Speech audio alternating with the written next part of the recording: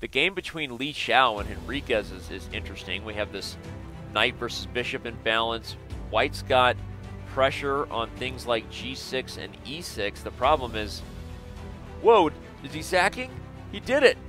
I was just about to say the problem is you can't do anything about it right now. Well, he just proved me wrong. Snap. Whoa. Wait, so what did you just take? Look at Li Xiao is also like, what? I don't think he believes it either. F5, and he's like, He moved his king away. But at first, that looked like, you know what that looked like, Danny? What? It looked like an oh bleep moment. Yeah, it looked like oh, did I just miss that? Right, and then it's like, oh, wait a second. That's not that bad. This actually works out for me. He's like, all right, what?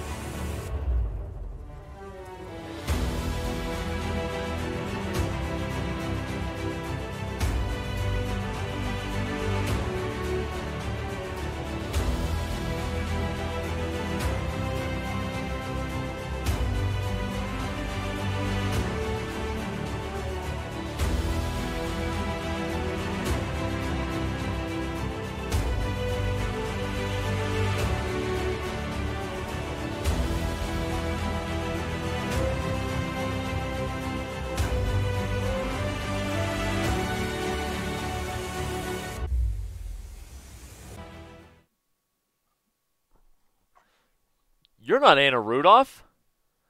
Nope. My name is Robert Hess. I wanted to be like, this is not heaven. Did you ever? I mean, heaven can wait. Heaven can wait. You know what can't wait? The Pacific Division of the 2019 Pro Chess League quarterfinals. We are in the playoffs. The one, the only Grandmaster Robert Hess jumps in to bring the energy for the final 3 hours. Robert, break it down for me, babe. Tell us how the Minnesota Blizzard can pull off what is an upset in many people's eyes, despite them actually having draw odds in the overall 1 seed. Yeah, it's funny because they have such a balanced lineup that people underestimate them because they don't have the heavyweights like Li Chao, Wang Yue. But I think that if they can pile up the victories on board 4 against Chengdu's board 4, that's 4 possible points there. I know Chengdu's board 4 went 2.5 to 4 last week, but this is a new day, it's a new week, and well, they're playing for their season to make the playoffs. Yep. Well, and I guess to be fair, a storyline I would highlight is the Chengdu Pandas are a heavyweight, normally featuring a couple of 2750 pluses that rotate on board 1. They don't have that today. Now, we know Li Xiao is a very, very strong grandmaster and actually the manager, for those who don't know, the manager and the founder of the Chengdu Pandas. So it's nice to see him putting it all on the line here to try to help his team get back to San Francisco. But they're not sporting Yu Yang Yi or Ding Li Ren on board 1 today, Robert. Do you think that changes things a little bit in regards to how Minnesota is expected to do in this match? Yeah, it's a little unclear because I always think that Minnesota, I mean, they're so balanced, and I see people in the chat saying, oh, they're still the underdogs, this and that. I mean, they have draw odds, but I just think that the players for Chengdu, I don't think you can argue the point. The top 3 boards for Chengdu are just stronger than the top 3 boards for Minnesota, right? Li Chao is obviously stronger than Fidel Corrales, Wang Yue is stronger than Cristobal Enriquez. Zhao Jun, okay, Andrew Tang, I know he's especially a bullet legend, but this is rapid chess, and so I got to give the nod to Zhao Jun on that board as well. So Yeah, it's yeah, where it's tough. And you said last week that one of the lineups that kind of poses problems for Minnesota is this sort of very top-heavy lineup, right? They have a very well-balanced approach, and they're going to rely on everybody kind of beating up on Zhang Di, I think the board 4 for Chengdu, to make up for the fact that they have 3 very strong grandmasters, as you said, boards 1 through 3. You know who's super strong in the Twitch chat today is Avram. I missed it earlier. I missed the numbers in his name, but he's been Avram 42. 42's been dropping subs like they're hot potatoes, and we really appreciate it. Shout out to Cash Menk who just subscribed there. Shout out to everybody that's with us. If you're just tuning in for some reason, you missed a super exciting Atlantic Division. Let me remind you of what just went down. The St. Louis Archbishops barely got by the Webster Windmills. It was a very kind of heartbreaking way for that match to come to a close because it was a 1-point difference heading into the final set of games, Robert, and Ilya Nizhnik was on pace to just do what he's supposed to do and beat Nicholas Thurdo after a blunder in the Najdorf. And then he trapped his queen in kind of a super obscure, kind of instructive puzzle rush fashion. Were you watching? No. Okay. Should I have been? Well, that just totally took the wind out of my sails. Well, that's why I take your breath away. So wind, breath. Sorry, Hey, I got nothing else the windmills are no longer with us. You don't need to be talking about blowing stuff, okay? You need to talk about Whoa. chess right now. This isn't many a rook endgame, Danny. I don't know what you're talking about.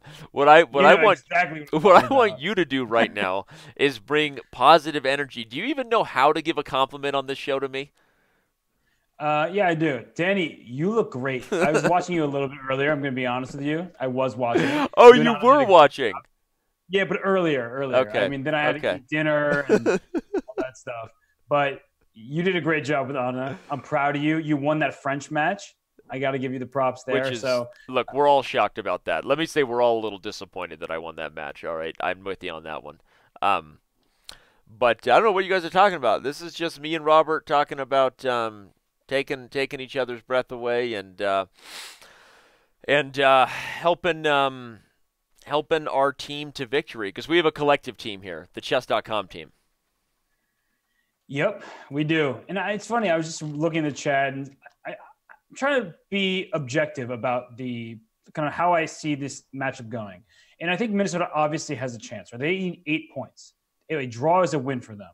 But I'm trying to figure out where they're going to get their 8 points because this top-heavy lineup with an underrated board 4, at least he appears to be underrated based on the result last week. I don't know how they're going to total 8 points. They need to do something like 2.5, 2.5. I'm trying to add it here in my head, and it's just not happening. Yep. I just don't see how they're going to get 2.5, 2.5, 2-1 or something like that. I don't see that combination of results happening just because Chengdu is stronger in those top 3 boards. It's a great point, and honestly, again, I'm with you. I think the biggest nod we have to give to Minnesota is they have been probably about as hot as any team heading into the playoffs, right? So if momentum and if playing well at the right time of the season matters, there is that going for them, and they also have draw odds, right? Which gives you kind of that miracle territory too, right? If you get one game to go your way that wasn't supposed to, you save a half point there, they get by on a draw, and I think that while they're not going to be playing for that psychologically, you can't play for a draw in every game. But if the match somehow comes down to a couple of critical moments, that's where upsets can happen. And again, we are ready. We're ready for a few things here, but the biggest thing we're ready for is actually for somebody to be joining us who actually hasn't been on one of these shows in quite some time, but he looks so good. And one of my best friends who people don't even, you know what, Hondi, you want to tell people how close we are? How close are we? I know that's embarrassing. Can't say that in public. It's embarrassing to talk about what we've been through in public, but we'll keep it on right now is the bishops, right? The archbishops who Well, I guess in many people's eyes, they did what they were supposed to do when you have Fabiano Caruana and Wesley So. A lot of people look at that as the strongest one-two punch in the league. But you know as well as anybody, it was a full team effort. Nicholas Thurdu coming through with that huge combination against Ilya Nizhnik, really to kind of clinch the match. And as somebody who lives in St. Louis, you're involved in a lot of things at the club. How excited is the club and kind of the local environment there about the success of the Archbishops in the Pro Chess League? Well, as you know, the St. Louis Chess Club has a million projects right now. We're in the middle of the U.S. Championship and actually kind of taking a break. Happens to be on the Pro Chess League day, so it worked very well for us. But even then, we're very excited about the Pro Chess League. I know Mike Hummer, our manager, is incredibly excited, but it goes all the way up. Rexing feels very happy. Joy Bray is always looking at those games. Do you think that they never pay attention? But they really do. They actually see all of the chess that St. Louis is involved with. And well, I'm very happy with our performance today. Very excited that the Archbishops get to go back to San Francisco, try to win again as we did in 2017. And we had some huge results. I mean, Nico scored 3 out of 4. That's just huge. Yeah, he did. And I don't know if we were allowed to share it, but what do you expect the lineup to be in San Francisco? Right, we know, as you said, it's the St. Louis Chess Club is very busy, but so are a lot of the endeavors they're involved in with the Grand Chess Tour and a lot of the tournaments that these top players are competing in. But first of all, will you be in San Francisco? You were there last year, and who do you expect to be able to make it there to the Bay Area? That's a great question, actually, because we are unfortunately, I think that we're not able to send our 1-2 punch. I think that Fabiano is going to be available, but I believe that Wesley has a commitment with the Abidjan, Ivory Coast Grand Chess Tour event. So unless he's flying directly from San Francisco to Ivory Coast with the day there in between and manages to make it, I have a feeling that we're not going to have him. So I actually have no idea what the lineup is. Mike Comer, I know, is probably already strategizing and thinking about the 20,000 lineups we have, but it'll be a mystery. Right now, even I don't know if I'm going. Well, Alejandro, I have a quick question for you. You see this matchup between Minnesota and Chengdu as a team that's already qualified for the Final Four playoff there. Which team do you root for? Which do you think your team stacks up best against between the Chengdu Pandas and the Minnesota Blizzard? I think if I had to pick a team that I want to face, I would rather face Minnesota than Chengdu.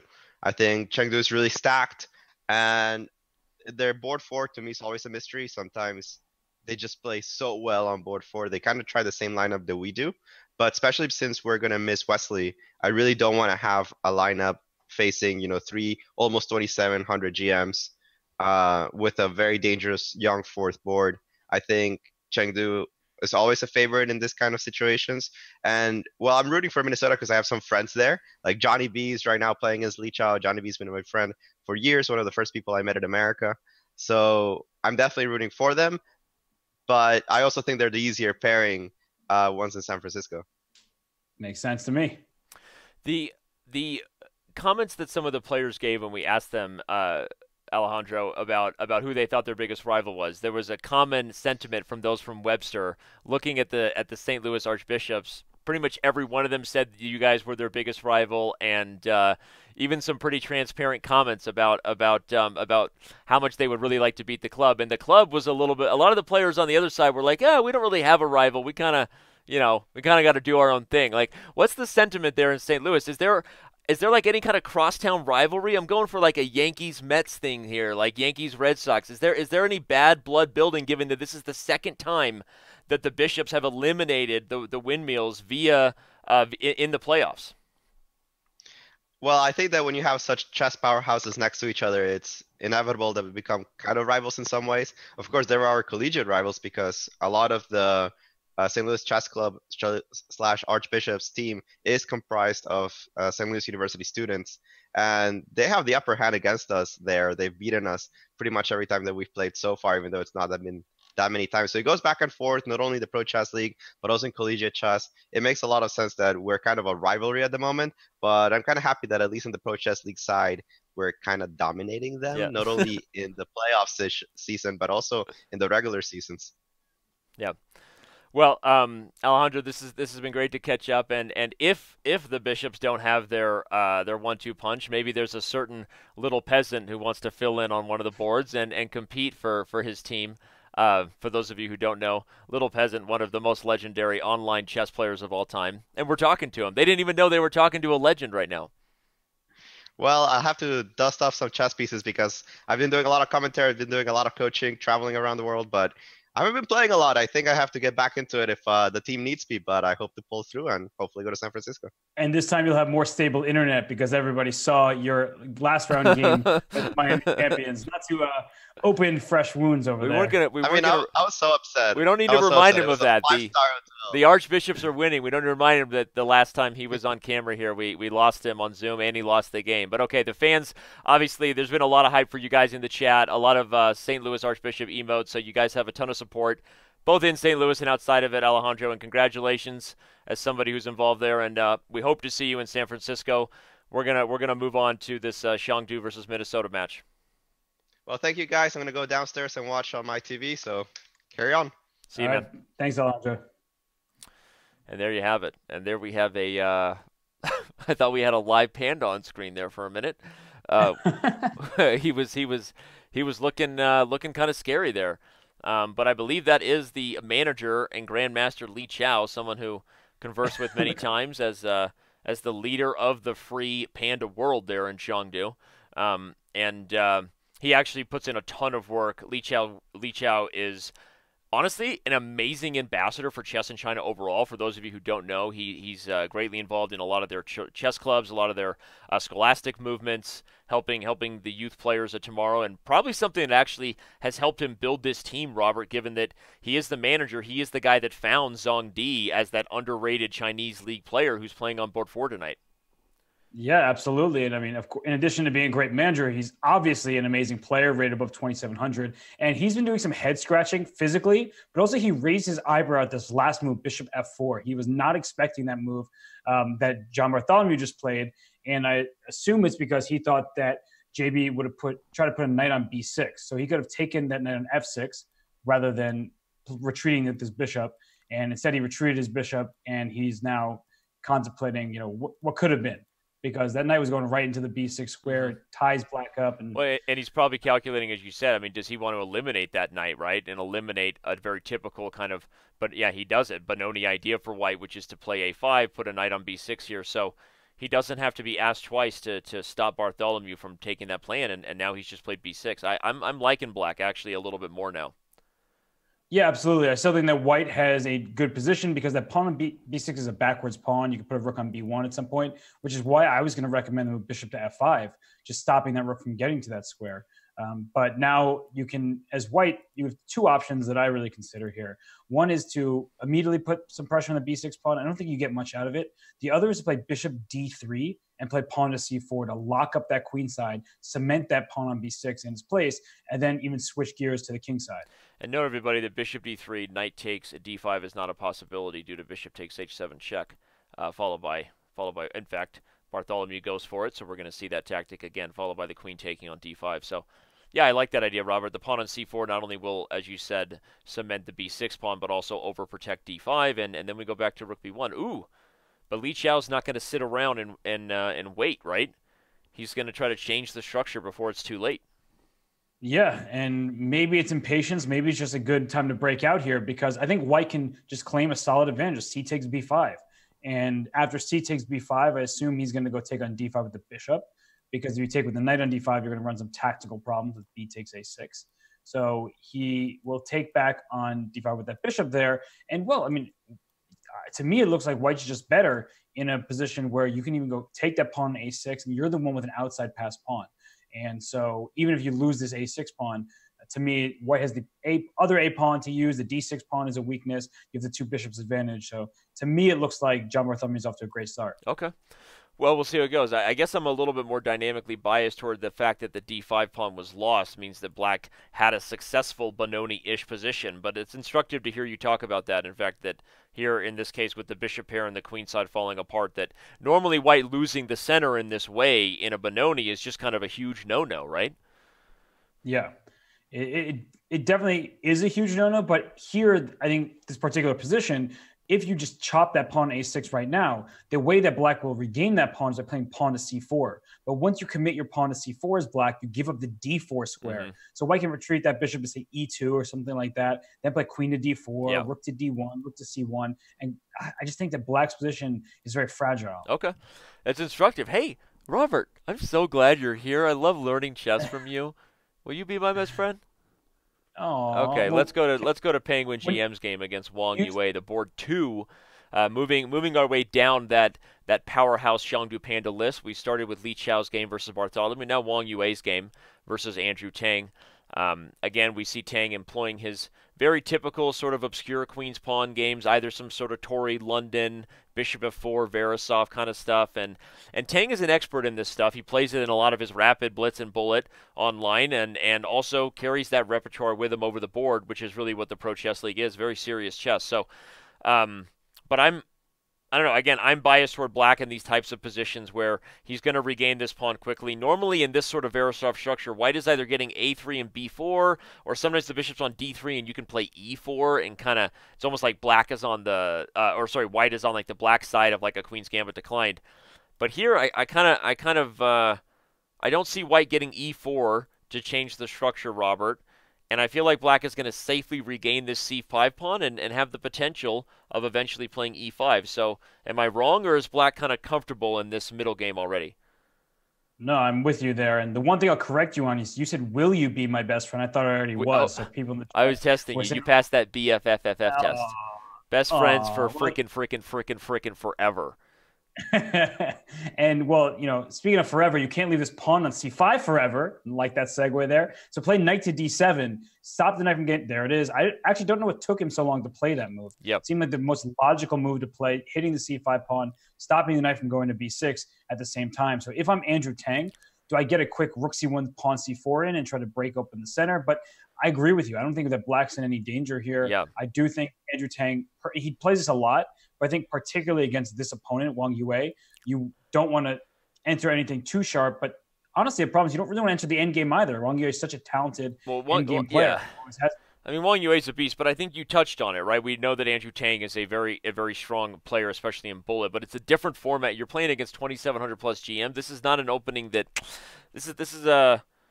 it has its faults, I guess we would say, and against a well-prepared opponent who's not going to be surprised in terms of any preparation. But at the same time, if I was Andrew's coach, I would, at this point, give him advice like, hey, expand your repertoire outside of preparation, but you don't want to change your game like right before a match. You kind of got to do what you're used to doing. I just think that this is not a great sign because black is already in a very good opening here. E5 is coming, everybody. The C5 pawn will fall, and as the scoreboard is showing, Wang Yue actually scored perfect 4-4 last week, which in many ways, Robert, made up for Yu Yangyi's terrible performance on board one, right?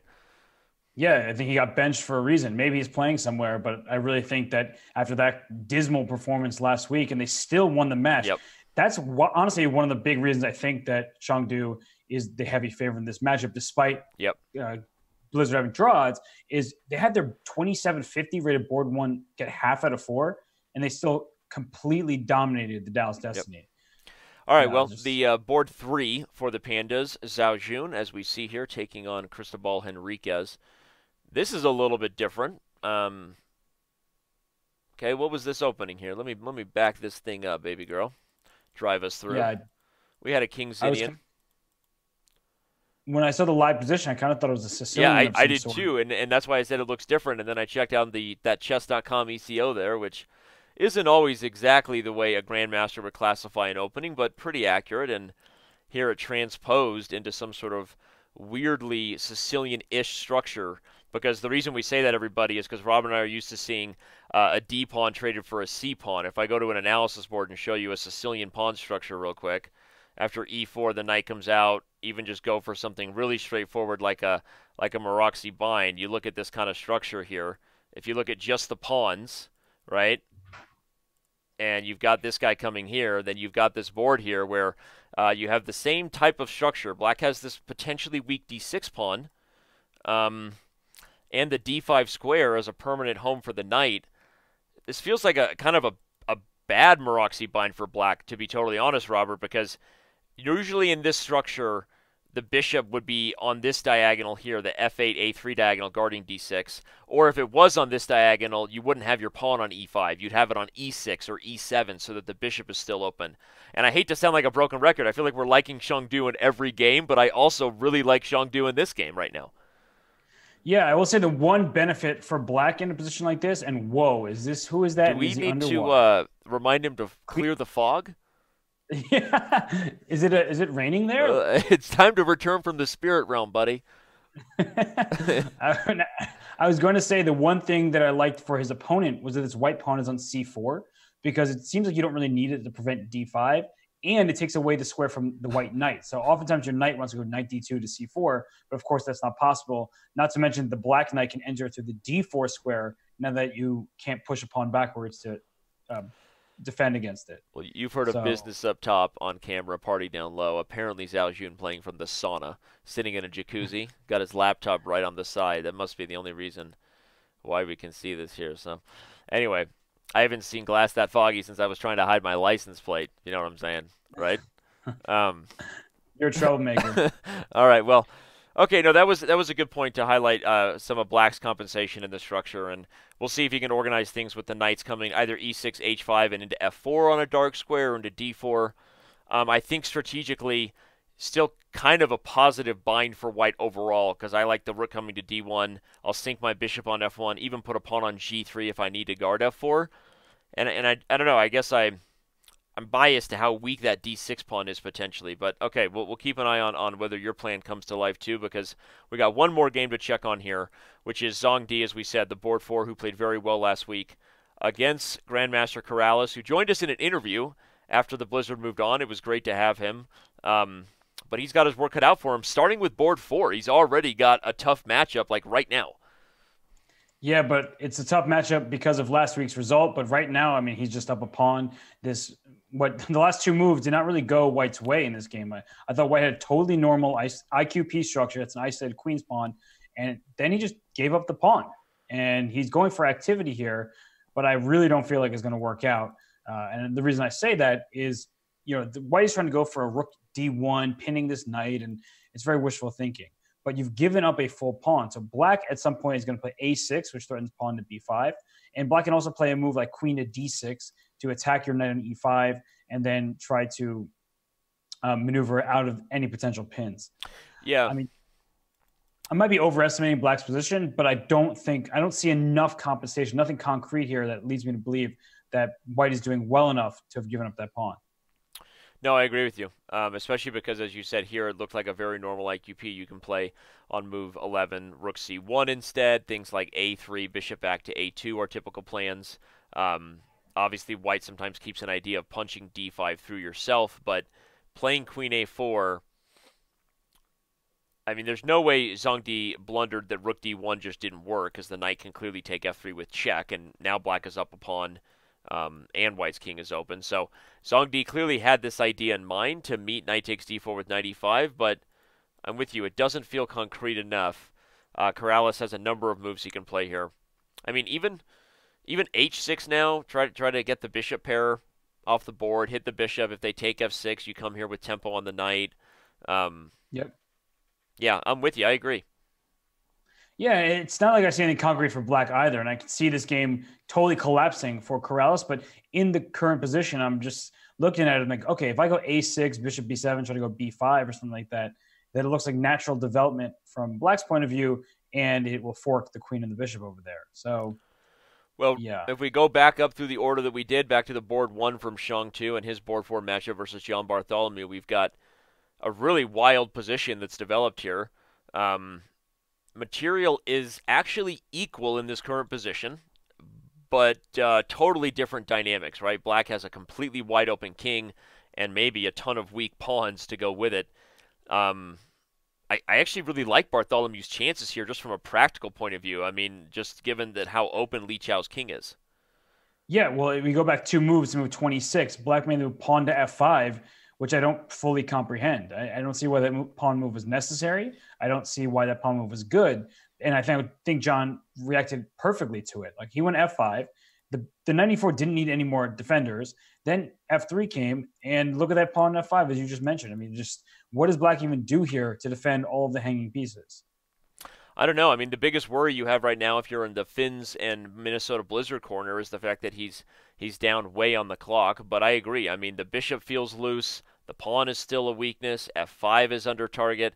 And even if you just asked somebody like, how do you get chances against a GM of Li Chao's caliber? You hope for a position like this because he's still human, even if he's 2,700, and anybody makes a blunder in rapid chess when their king's wide open. Um, Yeah, and I completely agree. And I think if you're Li Chao, you just start thinking, how do I lessen the damage? I would play move queen e5, try to offer the exchange of queens. I know that after queen e5, that John Bartholomew is going to take that queen on e5, and he played it. Rook takes, and then play pawn f4 to try and win this f5 pawn. But I think if you start trading pawns off the board, black's chances of holding a position goes up a lot. Yeah. So I think this is a great decision by Li Chao, very good practical decision, and perhaps the only and the best move. Is queen to b6 a possibility here? Keeping the queens on the board, hitting the rook, and then maybe you go back to your f4 idea. Yeah, the problem with queen to b6, if I go rook c5, I'm kind of locking your queen out of the king side. Okay. And that might be totally fine for white, right? Because you have this passed a pawn. Yeah. But as soon as you go rook c5, I'm going to follow up with queen takes g3 if you let me, or queen to c3. And so there's like these dynamics at play where all of a sudden white's feeling a little bit uncomfortable. There's some loose pieces, but it honestly might just be good. No, I think you're right. I'm actually showing the line you talked about on the board, and I think especially because queen takes g3 came with a follow-up threat of bishop takes f3, you were definitely right. And so instead, John indeed trades. He'll probably follow with your idea of f4. Indeed, he does. We'll see if he can make something of this endgame. Andrew Tang doesn't have a lot of time to make something of his game. Already down to 3 minutes, and Tang, being the bullet specialist he is, sometimes I think Andrew sometimes feels more comfortable with less than a minute on the clock. I'm not kidding. Like, I mean, and that's one of the reasons why he may end up being somebody who qualifies for our Bullet Chess Championship. I'm pretty sure Andrew's going to be playing in the qualifiers on Wednesday and Thursday next week. So we'll see. But Andrew under a lot of time pressure against Wang Yue here, and we're not even to move 15 yet. I honestly wonder if he puts pressure on himself and like, I have to win these games, right? Because he is such a bullet and blitz phenom, well, particularly bullet, that he's used to winning in online competitions, but not winning against Wang Yue in a 15-minute game. So I really do wonder if he just puts a lot of pressure on himself, because you can't spend this much time. It just sort of, if I was his coach, I would say this is terrible time management. Why do you have 3 minutes left and it's move 14 in a very normal position? Well, The reason why is you're searching for an advantage, which is great. Of course, you should try to play for an advantage with the white pieces, but the disadvantage, sometimes it's better just make quick moves than to find the single best searching for the truth move. Right. Well, Bartholomew is he's searching for something here. He might be searching for a victory.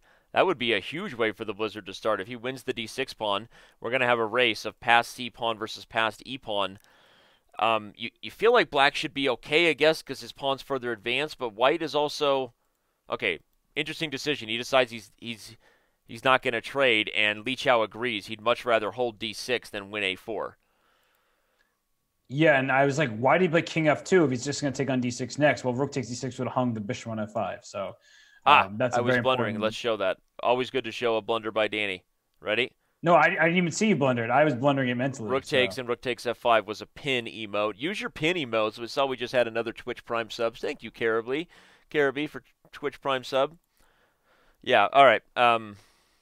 Okay, but here comes John. He's played e5, trying to speed up here. Again, the time management for the Blizzard in this round might be the biggest source of criticism. Tang and Bartholomew are holding their own on the board, I guess, at the moment. As you predicted, Robert, Zhang Di is just down a clear pawn here. Like, doesn't look like anything happened besides simplification, and Corrales should go on to beat Chengdu's board 4. So what about Chess Fat Bear, the best username maybe ever? Chess Fat Bear? I don't know. I mean, can we get a fact check on that? Chess Fat Bear, best username ever.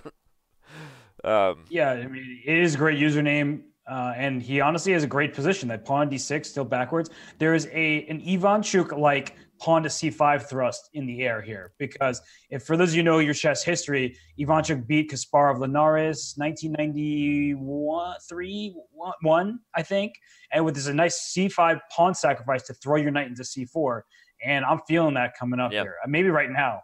Just I feel like it's put my knight. unnecessary mainly because positionally you're so much better. But I agree, it's a great. First of all, shout out to you for the amazing historical chess reference. Let me just show the idea of Robert saying is c5. The point on this kind of tactic is after takes, you come here again with another tempo, and you're threatening things like knight d6. You've got f7 and b7 hanging in the air. So a real shocker of a move to put a pawn on a square where black has 4 pieces attacking it. But I kind of agree that it wasn't necessary here, Robert. You do get a little more frisky when they're not your pieces. Come on, admit it. You tend I to absolutely do. sacrifice. I absolutely do. And what is going on in JB's game? Because all of a sudden JB sacrificed his rook for a bishop, and he's got his pawn in the 7th rank. But I don't know if that was a good decision because all of a sudden Li Chao can get this pawn from behind with rook to d2. And isn't black going to be the one up a pawn in this endgame? Oh, no. Wow. Oh, no. Oh, no is absolutely right. He sacrificed the exchange with rook d7 thinking he was winning. I wonder if he blundered this check in reverse. Never forget about the back door. There you go. Oh, no.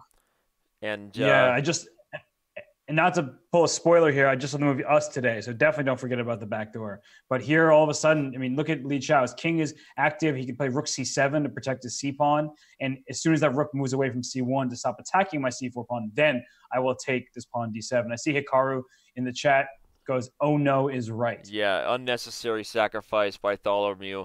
Hikaru Nakamura confirmed. By the way, I want to talk to you about how many horror movies you've been watching. Your mom and I have been talking about it. I don't know that it's good for your brain to see us I love horror in movies. theater. Just okay? Get out of here. Leave me alone. All right. Anyway, yeah, so we'll see if Bartholomew can set up some sort of blockade to try to hold, but definitely feels that rook d7 was unnecessary. Unfortunately, I recognize that deep breath by John. That's a bit of a regretful deep breath.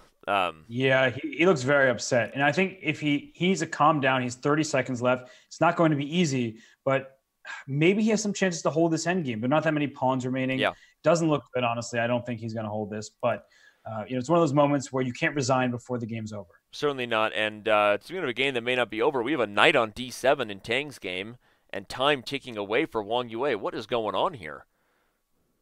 First, I like that rhyme there. Time is ticking away for Wang Yue. Well played. Hey, but inadvertent rhyme time. That knight on d7 is really annoying. You can't castle kingside because you can't castle through check. So bishop a7, you can probably just take that pawn on c4, but then rook d8. Can I kick your knight away? Am I finally getting the castle? Okay, first you got to put the bishop on what, e7, right? I wasn't sure if e7 or a7. Both are reasonable. I thought E7 e7 to avoid things like the bishop coming to d6. But because of bishop a7, I can actually play bishop d6 right away because you can't take the knight due to some sort of discovered check. Yeah, that's actually really annoying. I won't be able to castle. Okay, and he does indeed play bishop e7. So I think that was best. And I think Tang might even just play knight b6 and then try to get the rook to d7 in some positions. But I guess don't move the knight now as long as it's preventing castles, right? Find a way to keep the initiative. I like your move knight b6 because if you play rook d8, it's your only rook move. I'll take you on d8. You'll probably take me with the... Okay, he took on c4. Maybe that's better? Question mark? Probably. Actually, that just looks good. Yeah, it keeps the king in the center. Honestly, this has become quite the turn after a very mediocre opening by Tang. This is a position he's turned into a lot of tactics, and I like that knight on d7. That was a great move by Wang Yue that I think will go unappreciated if I don't point it out. I think White was threatening queen to b3 to attack b7, and there was no way to defend it. So queen h5, quote unquote, threatens. I'm bringing quote because it's not really a threat. It's a defensive resource. Queen to b5. Yep. He played a4 to stop queen b5, which would have protected b7 offered a queen trade. So like now rook d8 to kick the knight out makes perfect sense. I would play that. Oh, not immediately. I have to think a little bit, but rook d8, I need to get that knight out. Yep. I'm not sure how you keep it there. Does it. Rook d8. Honestly, this is starting to turn. Wait, that rook on d1's hanging. How do you... Oh, it's pinned. Oh my gosh, the knight is pinned to the rook. Queen h5, a dual-purpose move. And that is... I was literally just reading an article about moves like that. Oh, he blundered his rook. What? He blundered his rook for free. He just blundered his rook on d1. Oh, no. Again, I was just reading an article about deceptive defensive moves. A move that's played that looks only for defense but actually has attack. And I know you're thinking, Danny, you can read? What? Right? But hey, as Hikaru Nakamura would say, Queen h5, that was a grandmaster move right there. Okay? That move Oh looks no. like it's only defending queen b5, as Robert pointed out, but it actually was just a pin. Oh my gosh, heartbreaking loss right there to start the match, Oh. not only for Andrew Tang, but also for Finzo905, who did indeed go down here. That's John Bartholomew. And this is why the Chengdu Pandas are so tough, everybody. All right, we moved on to the Chess Fat Pandas game. Wowzers. Chest fat panda, chest fat bear, but I actually like what you said Chess better. Fat Panda. Fat Panda sounds like a Although, bit of a redundant. Yeah. yeah. Wait, his knights are stuck protecting each other. So if you go a6, what what are you doing after a6? Aren't I just taking one of your knights? And wait, also black's up 2 pawns right now. What's going on here? Well, Did the white just go bishop's on? hanging on b7, so Oh, I forgot about that. But your knight on b5 is hanging. Firstly, Danny, great for pointing out that the bishop on b7 is hanging. I didn't even see it. I was the like, thing is, you have such a grandmaster like allure over me. You're highlighting this stuff, and it takes me like 30 seconds to interrupt you and be like, the bishop on b7's hanging. I guess the good news is, I mean, you take on b7, I take you on Yeah, b5. I have because I all the actually don't ugly. think you were wrong that a6 was the best move, and indeed he played it. I just didn't see it. I'd be completely transparent with you. I did not see that the bishop was No, hanging, but but it's it's a still a nice good move, move. a6, because if knight b7, a takes b5, as you said, a2 is falling faster than anything white can come up with. Because I think if rook c7's played, black has knight c5, and everything's defended, and the a2 pawn's going to fall. Yep. This looks like a big problem. Look at Although, us I guess, accidentally creating magic together. yeah. Do you believe in magic? Kind of like my. Never mind. I was going to say something. Yeah, I don't know if I wanted you to finish Okay, that thought. Corrales did indeed take down Zhongdi. So the Blizzard have done what they were supposed to do in the board 1 versus board 4 matchup. But unfortunately, looks like. Well, actually, okay, maybe Henriquez is getting something here. I don't know that the black's going to have winning chances, but I like that move. I think this is better than taking on b7. I think this knight c7 move, you can't take on d6 without losing your rook on a8, and then I'll have rook c8 check at the end of that to pick up your bishop. So you can't just go ahead and take on d6. So rook b8 was necessary to protect that bishop on b7. But now if I'm white, I take the bishop on b7, take the pawn on e6, and struggle to make a draw. But that looks much more feasible than it did in some of the other variations. So I think knight takes b7, rook b7, knight e6, and well, there's some double pawns. You put the you rook do on have ideas of c6. knight d8 and then the knight coming to c6 in some of those positions, which is it's only irritating because black can't always play moves like rook c8 due to things like knight e7, discovered check on the rook. So I mean, white has some Yeah, ways to wiggle and create kind of irritating threats. That's all I'm saying. yeah, and also, with the knight on e6, you're throwing to take the bishop and win the h6 pawn, which may not seem very valuable now, but later when white starts getting a majority on the king side, then also black is 34 seconds. I didn't even look at the clock. Cristobal is one of the few that's reaching the elusive 50 club. I think you're still outside the 50 club. I don't want to rub it in your face or anything. I know how much you're trying to get there. What's for Puzzle 50 Rush? in Puzzle Rush. I was like, I have no idea what the Haven't you 50 reached club 49 is. like several times? Yeah, but I haven't played in a long while. Should I play later after the show? Yeah, Should I play now while you're doing yeah, commentary? ignore me and do that. Yeah, I'm just gonna ignore you. You're like, Robert. I'm like 94. You're like, how'd you know? I'm like, oh, well, I'm talking about the Puzzle Rush position. All right, well, if you're just joining us, this is the Pro Chess League Pacific Division quarterfinals. One of these teams will be heading to the live esports finale in San Francisco, May 4th and 5th. Right now, Chengdu with a 2-1 lead, but Cristobal Henriquez trying to get a point here as black, or at least a half a point, to keep the Blizzard in good shape after the first set of 4 games. An instructive game right now. I think your line is probably just the most straightforward. Take on b7 and then take on e6. Because what else are you doing with that knight that's under attack right now on d6? I honestly don't even know what he's thinking about. He's got less than 30 Also, seconds. he's 20.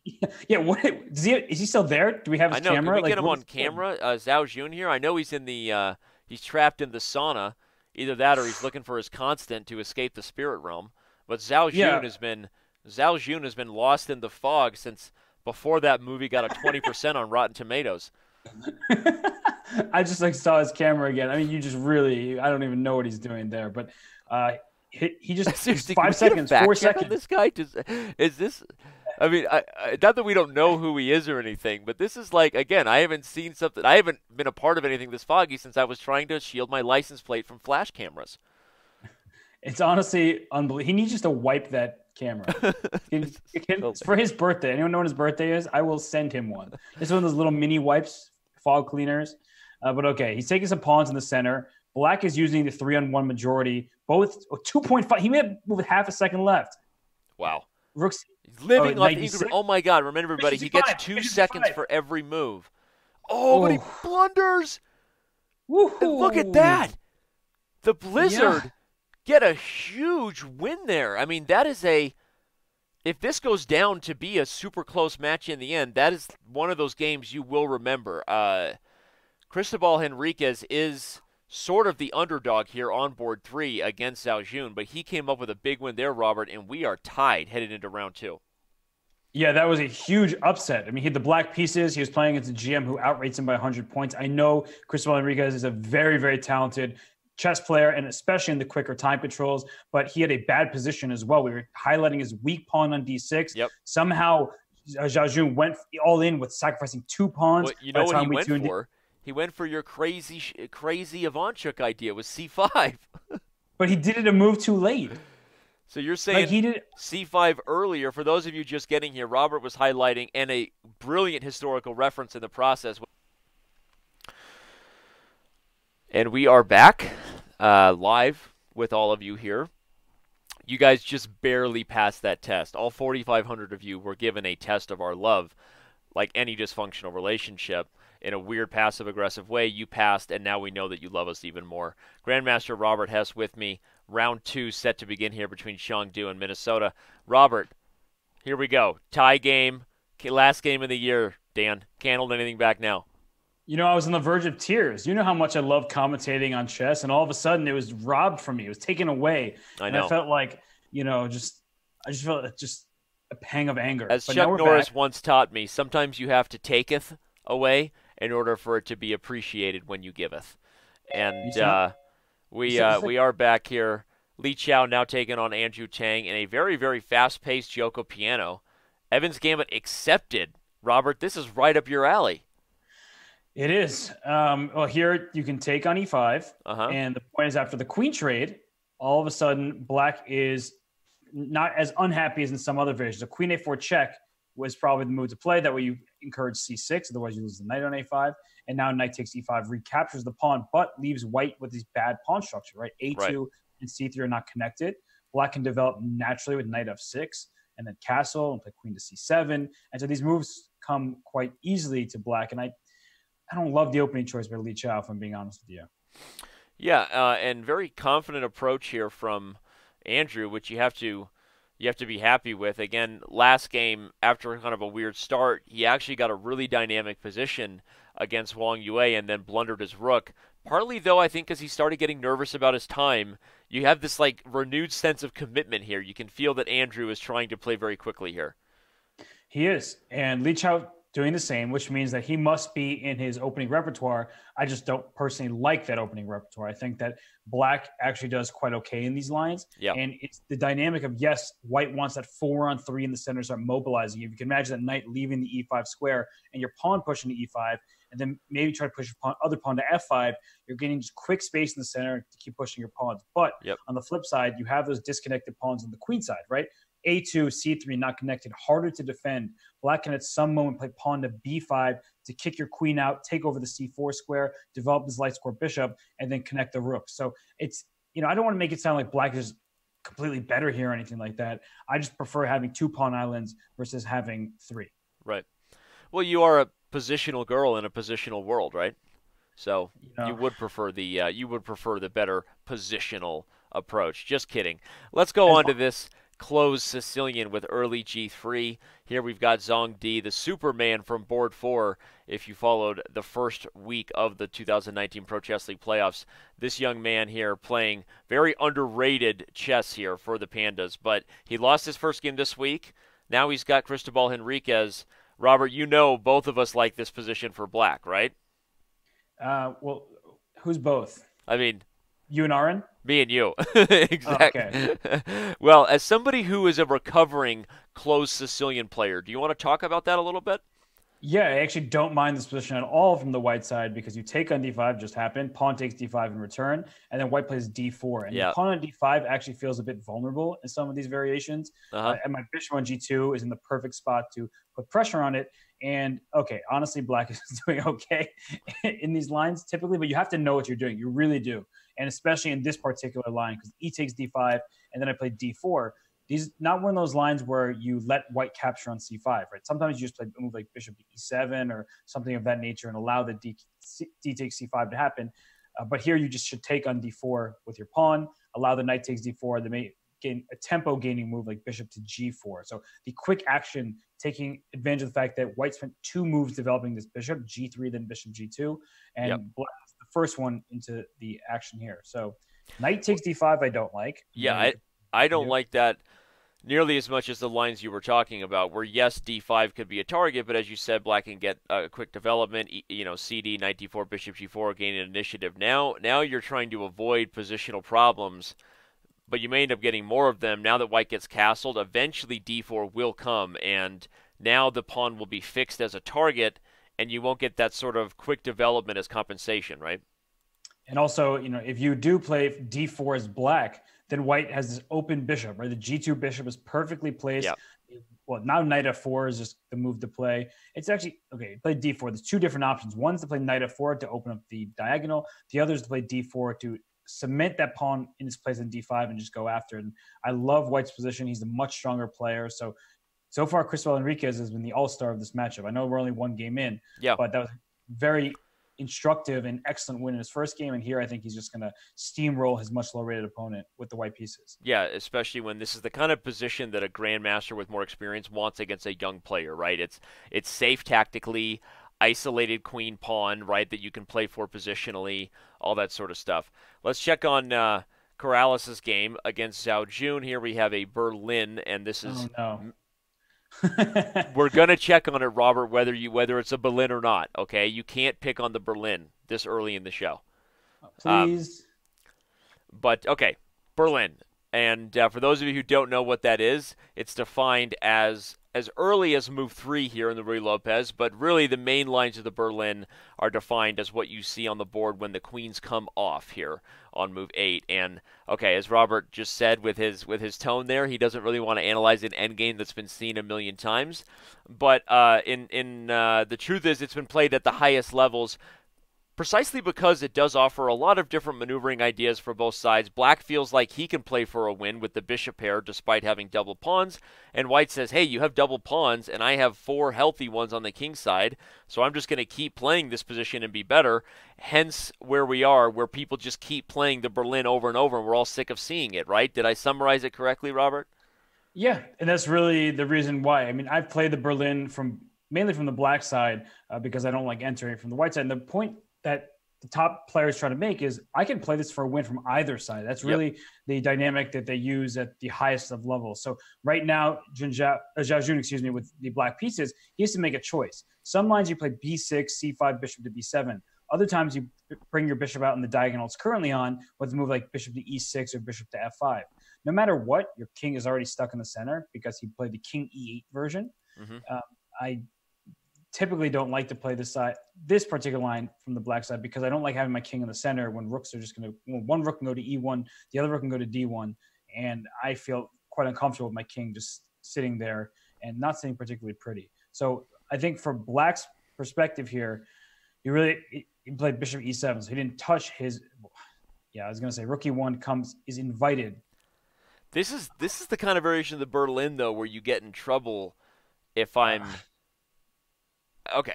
I know that you prefer White's position here, and I actually probably have been a little more biased toward Black playing the Berlin, but this is exactly the kind of Berlin where you're in trouble because usually your king is able to find safety on the queen side in lines where Black is successful. B6, king b7, the light square bishop finds a home on e6 or f5 or something. This feels like one where Black's going to be suffering for a while. Yeah, because White also has knight sacrifices. Right? If I got another move, knight d6 now, for example. Yeah, right? even now.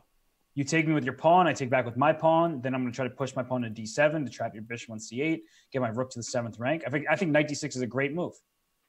And this is why, I mean, look how slow this is. King d8 to e8, e8 to f8, Yeah. f8 to g8. It's not really So what went wrong here, though? Your Berlin hatred aside, this is mainline theory here. King e8, I guess that's already a commitment to this type of variation versus some of the more traditional moves with bishop d7. King e8, of course, is theory, though. King e8, h3, h6, b3, and then knight back to e7. I think that after h3, h6 is not typically played, but h5, that's one thing. Because the point of playing h5 early on to stop white from going g4 so easily. Otherwise, that would open up the h file Right. for your pieces. And so he ended up playing h6, then knight to e7, which similarly didn't make too much sense to me because what's the knight? Why is the knight better on g6 than on f5? It's Right. not. Well, I think the only reason is because of what you highlighted, right? Trying to avoid the tempo of g4 because he didn't play h5, but maybe this is all just one mistake leading to a second mistake, right? Yeah, I think it's actually mixing up variations, honestly, because in some lines you play knight f5 to e7 and g6, others you don't. And right now, rushing the king over to the king side like this to go king h7 to connect your rooks is just very slow. And if I'm Fidel Corrales, now is the time to take advantage of it. And playing knight d6, I don't see a better move. Another move doesn't really come to mind once I see that move. Well, I guess the only counter argument for that is that white is already better and black still hasn't even solved this sort of very long journey to the king side. So, I mean, you could play slower moves and the more traditional or let's say slower plan for white would involve moves like trying to get things where you move the knight from the f file to eventually mobilize your 4-on-3. But actually, the more I look at it, the more I think you're totally right because in the lines where you play b3 and then bishop b2, your bishop isn't on that h2 like c7 diagonal where you can support things like f4. In this position, it's going to be very hard to mobilize the kingside pawns quickly for white because if you ever play g4, black will strike with h5 and try to start undermining it for the rook and the bishop. So okay, yeah. The more I look at it, the more I can't argue with knight d6. Why am I trying to argue with you? I love you anyway. I don't get it. I don't know, but we're not going to argue over John Bartholomew's position. I promise you that because caught my eye as it's the least JB-like position ever. Could you believe he's on the black side of this position? He's like, is this John Bartholomew or are you happy to see me? Like is John playing for a win? I can't believe it. With the black pieces, right? Like what happened? How did he do this? But I love his position, frankly. Yeah. Because now he should play the move either a6 to challenge this bishop on b5 or to play e5 immediately. And the reason why e5 works is because after pawn takes e5, you can take my pawn with bishop takes e5 because I can't take you back with my knight, but I can pin your bishop with my queen by playing with my queen to e6. So this variation works out in black's favor because white's king's still in the center. What happened to John Bartholomew? Yeah, let's look at this. What happened here? We had look at that. Wang Yue's returning the Andrew Tang favor. He actually played the same system with this move 2 bishop f4 and the queen's pawn. John takes a different, kind of more traditional approach, strategically very symmetrical, but then he plays f6. He plays f6 on move 7, Robert. I'm all about it. As long as he's not playing the Scandinavian, I'm happy to see him play whatever opening he wants. But he got super aggressive here. And he played a6. So this could be a critical moment. I think it's a good move, but it's a very tame move. So now white takes his knight on c6. Otherwise, black's getting e5 with full force.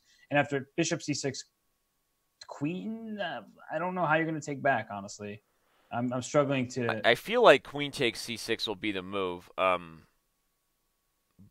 I agree with you, though. You could also take with the pawn and then try to use the b file, but with the bishop on f4, I tend to doubt it. But I agree with you that e5 would have been the all-in John Bartholomew. Really get Wang Yue questioning his haircut choice there, but instead he didn't play it, and yeah. Wang Yue is very expressive with his eyes. I mean, we can't see his eyes half the time because he's ducking below the camera, but he's very clear when he's reacting to something. And so bishop c6, queen c6, knight e3 now. I just think that white's getting his pieces out. If e5 isn't happening, that e pawn might become a backwards pawn in the target. So he played the move knight to g3. I thought knight e3 was stronger. I mean, okay, I trust him. He's 2680. But I don't like how his opening has gone. So Wang Yue has done some weird things in this game, but Mm-hmm. I think his position has improved in the last couple moves. I agree, and also agreed with your assessment. It's not totally typical John Bartholomew chess, but maybe it pays off. Whoa! Speaking of an atypical position, look at the one between Tang and Li Chao now. Um, Um, what's the count here? Wait, so there's it's a it, oh, it's White's move. I was like, can you just take this knight on g5? But I had to learn to see whose move it is. well, and the White is up a pawn. Whoa! Li Chao looks real unhappy there. What's wrong with you, buddy? Yeah, I can't Somebody tell stole he, is he somebody laughing or stole his crying? panda. Are those tears of happiness or sadness? Oh, he's back. He looks Okay, he's fine. back to being more normal. I don't know. It's just he just looked really upset when we first saw him on camera. I got worried about him for a minute. Yeah, I, he's okay. He's very expressive. I don't know what those expressions mean, Yeah, but very expressive, and I don't know what they mean. but his position looks excellent here with Yep. the white pieces because at some point you might just sacrifice on f7 and then just mobilize your pawns, right? So if you go knight g takes f7 and Tang takes back on f7, you just keep capturing, and at the end of that you probably play e5 and your pawns just start rolling up the board. The black king is unsafe. It's going to be under an attack in short order. Yeah. Question is, are you pushing e5 or f5 first? Because both have merit, especially if you can even follow with some sort of entry into the light squares here. You wouldn't let the black king ever get back to safety. So, okay, yeah, taking f7, There it obviously is. something. Oh, and he played it. It's something he was thinking about, something he decided to play, and this is gonna be a wild one down the stretch. Um, okay, look at your move that you called for was played against Chess Fat Panda, and Corrales puts the knight on d6, and we may get the exact line Robert highlighted a few minutes ago if you're just joining us. If c takes, the reason this piece sacrifice works is because black. Okay, bishop f6 would allow me to take it, so maybe even bishop f8 is better. But the point is that black is immediately losing the piece back, and white is getting full control over this critical area of the board on the 7th rank. And, okay, I think knight d6, it didn't surprise him. It definitely is enough for him to pause here because he hasn't moved. He's in a couple-minute think here, trying to come up with the right defense. Well, he just realized that his plan was bad, frankly speaking. I mean, this king, like I said, king cannot walk from d8 to e8 to f8 to g8 in consecutive order while your opponent is just making all the natural developing moves. And there comes the ambulance trying to fix his position, but it's not fixable. The problem here is you take on d6, and let's say I go c takes d6, e d6, bishop d6, rook d6. So, we just say, we'll have opposite colored bishops. Normally, in opposite colored bishops positions, you say, I have very good drawing chances. Here, white has all of the play in the position. So, yes, you're going to play king h7 as your follow-up. Then white might even play knight to d4. And I'm saying, your bishop on c8, where is it going? It's not developing. Your knight on g6 is just a defensive piece covering the e7 square for my rook. So I just think that white holds all the cards in the position he's going for because he's no other choice. But obviously, this is not what you you don't go into this opening right trying to play this position and try to defend what is a not easy position. Well, we're going to get the line you just talked about, and I think you highlighted black's problems well. We'll see if Jimenez likes knight d4 like you just said. Black's goal might be, after a move like knight d4, to play something like a6 to guard b5, just so you can try to punch c5 through and kick this knight without letting it into the b5 square. The ambulance is still coming. It's how much it's feeling for his position. They're not stopping. They'll keep coming all night here. And the problem is, if you go a6, hey, go away. Hey, okay, they're gone. Somebody needs help out there, Robert. Let them be. Which is I'm trying to have them speed up. Right. So the problem with playing a6 is then white can just play bishop a3, and you're not playing c5, and you're giving away even more dark squares. Yeah. Well, and Corrales kind of recognizes that he has some time actually in the position. He plays the move c4. I would assume he prepares to meet bishop e6 with the move like knight d4. No, but then black can play rook d8. Well, no, I guess the trade would be fine. Would be fine for white. Okay. I do wonder if you ever play bishop e6, if I'll take with my e rook and then play rook to d7 as like an exchange sacrifice just to have a roaming rook on the 7th rank and start winning some pawns. That's a really instructive idea. I'm going to highlight it here. Takes, and rook d7. Note, Robert is not sacrificing the exchange for the pawn, but actually for the initiative where the rook and bishop are meeting together on g7 for lots of pressure. So pretty typical anyway whenever you're looking to sacrifice material, not to try to start comparing apples to apples because it's really apples to oranges. You want to look for the initiative and threats when you're giving up material. So nice. All right. Still, like we said, several other games interesting. We haven't checked on Henrique's game with Zhang Di. Good news for the Blizzard is that he's still doing what he's supposed to do. That being Grandmaster Henriquez is just much better here against the board 4 from China. This is like an easy 2-result position, we say in chess, where the rook comes to the e-file. White can trade off the dark square bishops whenever he wants to make sure he can infiltrate into squares like e7 and then c7. And 2 results kind of means that White might win, but he pretty much can never lose. So it's a great position to be if you're a Blizzard fan. Yeah, though I'm a little scared that the game is closer to drawish territory than it is to winning territory. I think right now I don't see any infiltration squares for Enriquez, and I'm not sure how to find any. Yes, you can play a move like bishop to e7 to try to take over the e7 square for your rook, but Black can always shut down the file with bishop to e6 himself, and I don't know. I'm worried that he's not going to get the kind of winning push that he really needs. And I like what he's doing. He's going to go h3. He's going to go g4. He's going to try to play pawn to g5. That's really the goal here. And maybe that is the – I actually don't know how Black stops that now that I think about it a little more. You're right, Danny. No, this is a 2-results game for White, and only Black can go wrong here. There's no weaknesses in White's position. I like it. Yeah. Yeah, so I think that Enrique is going to continue pushing this. To Zhang Di's credit, he has kept even on the clock, which is not easy, especially when you're playing a grandmaster of Enriquez's caliber. So, yeah. Sorry, Robert. Getting slightly distracted here with a production issue offsite, but you know what matters? You're not getting distracted because you're a true professional focused on giving the people what they need, chess principles. All right. I'm trying my best. That's all I can do, right? That's all you do. All right.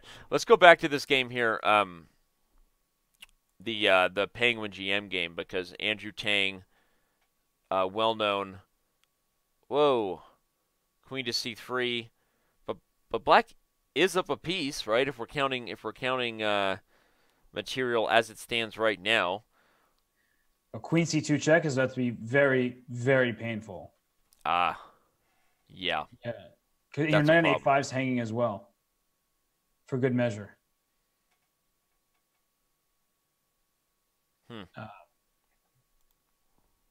Yeah, I mean, this just looks terrible for Tang. And okay, when rook g8, he plays rook turning mate in 1. Trying so to find a defense. Yeah, just don't blunder checkmate in 1 move on g2. We saw Tang blunder a full rook in the first game. Yep. That obviously wasn't good. Here, if you're Li Chao, do knight g6 check. You can play to win that rook, but I think even a simple move like bishop b2 makes sense, bringing the bishop to that diagonal where the king now resides. I like that. Bishop b2 is a good move for sure. Just go on the long diagonal. It's not like Black has any useful move because you can't stop knight g6 check, at least not that I see. Wow. But so he likes your more forcing approach. The main point is that if rook takes, queen takes, there is no rook g8 with a skewer on g2 because h6 is falling. Yeah, then the bishop comes to b2 anyway. Honestly, that looks super tough, and I think Andrew agrees there. Okay, but, these first 2 games of the match were exactly where the Blizzard third boar, that being Andrew Tang, would have his toughest opponents. Of course, he started out against Wang Yue, and now he's playing Li Chao. So we'll see if he can recover in the later games, but it definitely looks like he's about to go to an 0-2 start. Yeah, and unfortunately for him, it's that first game he had a good position. His knight was on d7. This game has not been so kind to him. Yep. Some of his teammates are trying to lift him up in the process, right? Because we saw Enriquez win that very nice game the first round, and John Bartholomew right now is trying his best to knock off a super heavyweight in Wang Yue, just one of the best players in the world. That would maybe be John Bartholomew's best win ever. We'd have to ask him, but there are a few players on the planet to beat that are better than Wang Yue. What's the number 40 in the world, and used to be 2750. He's one of the earlier Chinese superstars, and right now he's still a very talented player. But his position is anything but good here. I don't like it at all. The bishop on d5 is such a beautiful piece. Well, we can see Li Chao kind of pondering over how he's going to put this one away, but the manager of the Pandas and very strong grandmaster himself is about to do it. But as Robert said, let's look at this game between Wang Yue and John Bartholomew, where very strong bishop on d5. Yep. A very non-Scandi-ish position. Could that be why it's not so scandalous? Did you just do that? I did. Do I have to acknowledge that? You did. It wasn't good, Danny. I'm not going to lie to you. You've done so much better in the past. You're better than that. You're better than that. You are. That's so you. It may sound insulting, but I'm really complimenting you. The move e5 is now played on the board, and this is going to be John's game to win, which, again, against Wang Yue, if you're just joining us, John actually had a great game against Li Chao in round one. Was probably better until time pressure set in, and he made a dubious exchange sacrifice. But overall, John seems to be playing well right now. So for those of you who are fans of John Bartholomew, he seems to be doing well. E5, it's hard to imagine him not at least drawing this game right now, Robert. I mean, this bishop is flexing over this knight right now, right? This is how a bishop dominates a knight on the edge of the board, guarding all the light squares. The knight is completely limited. Gotta love John's play right now. Yeah, absolutely.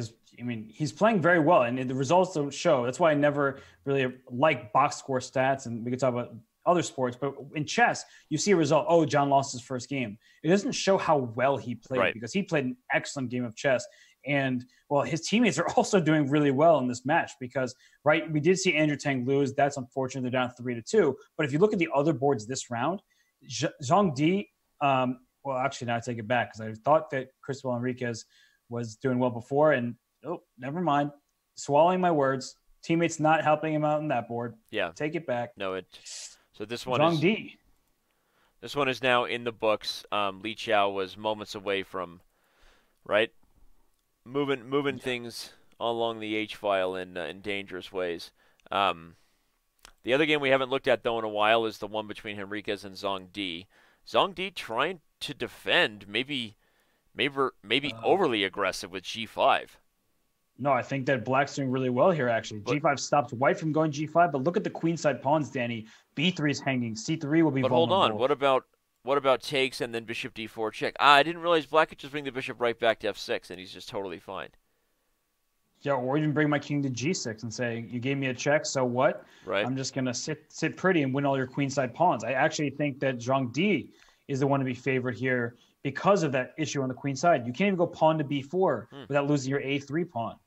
This is not looking good for Enriquez. I loved his position earlier, and then it's gone nothing but south. Yeah, and he's struggling right now, not just with color choices there in the background of curtains and shades, but on the board. Corrales is doing what he's supposed to do in this Berlin, though. I mean, he has been working it now in that obfuscode bishop ending you talked about with H5 coming to kick the knight out of G6, something like knight E5 to follow. So okay, yeah, if we're taking stock here, Corrales in good shape. We think Bartholomew's in good shape. Really, this one here, where the surprising board four, and some people have asked Robert where this kid came from, right? Obviously, kind of a hand-picked one from Li Chao, but very similar to even some states in the U.S. that have their own rating systems, right? Where they play a lot locally, but don't always play in National Federation games, USCF games, or even FIDE-rated games. The Chinese Chess League is super, super active, and there's been a lot of stories like this where you have players that are just way stronger than their FIDE rating. And it makes them even more dangerous, as if they needed help because they're already so top-heavy with grandmasters like Wang Yue and Ding Li Ren and all those guys. So tough. Yeah, and it seemed like last week they were playing in the same facility, right? They play at Li Chao's School of Chess, if I'm not mistaken. Yep.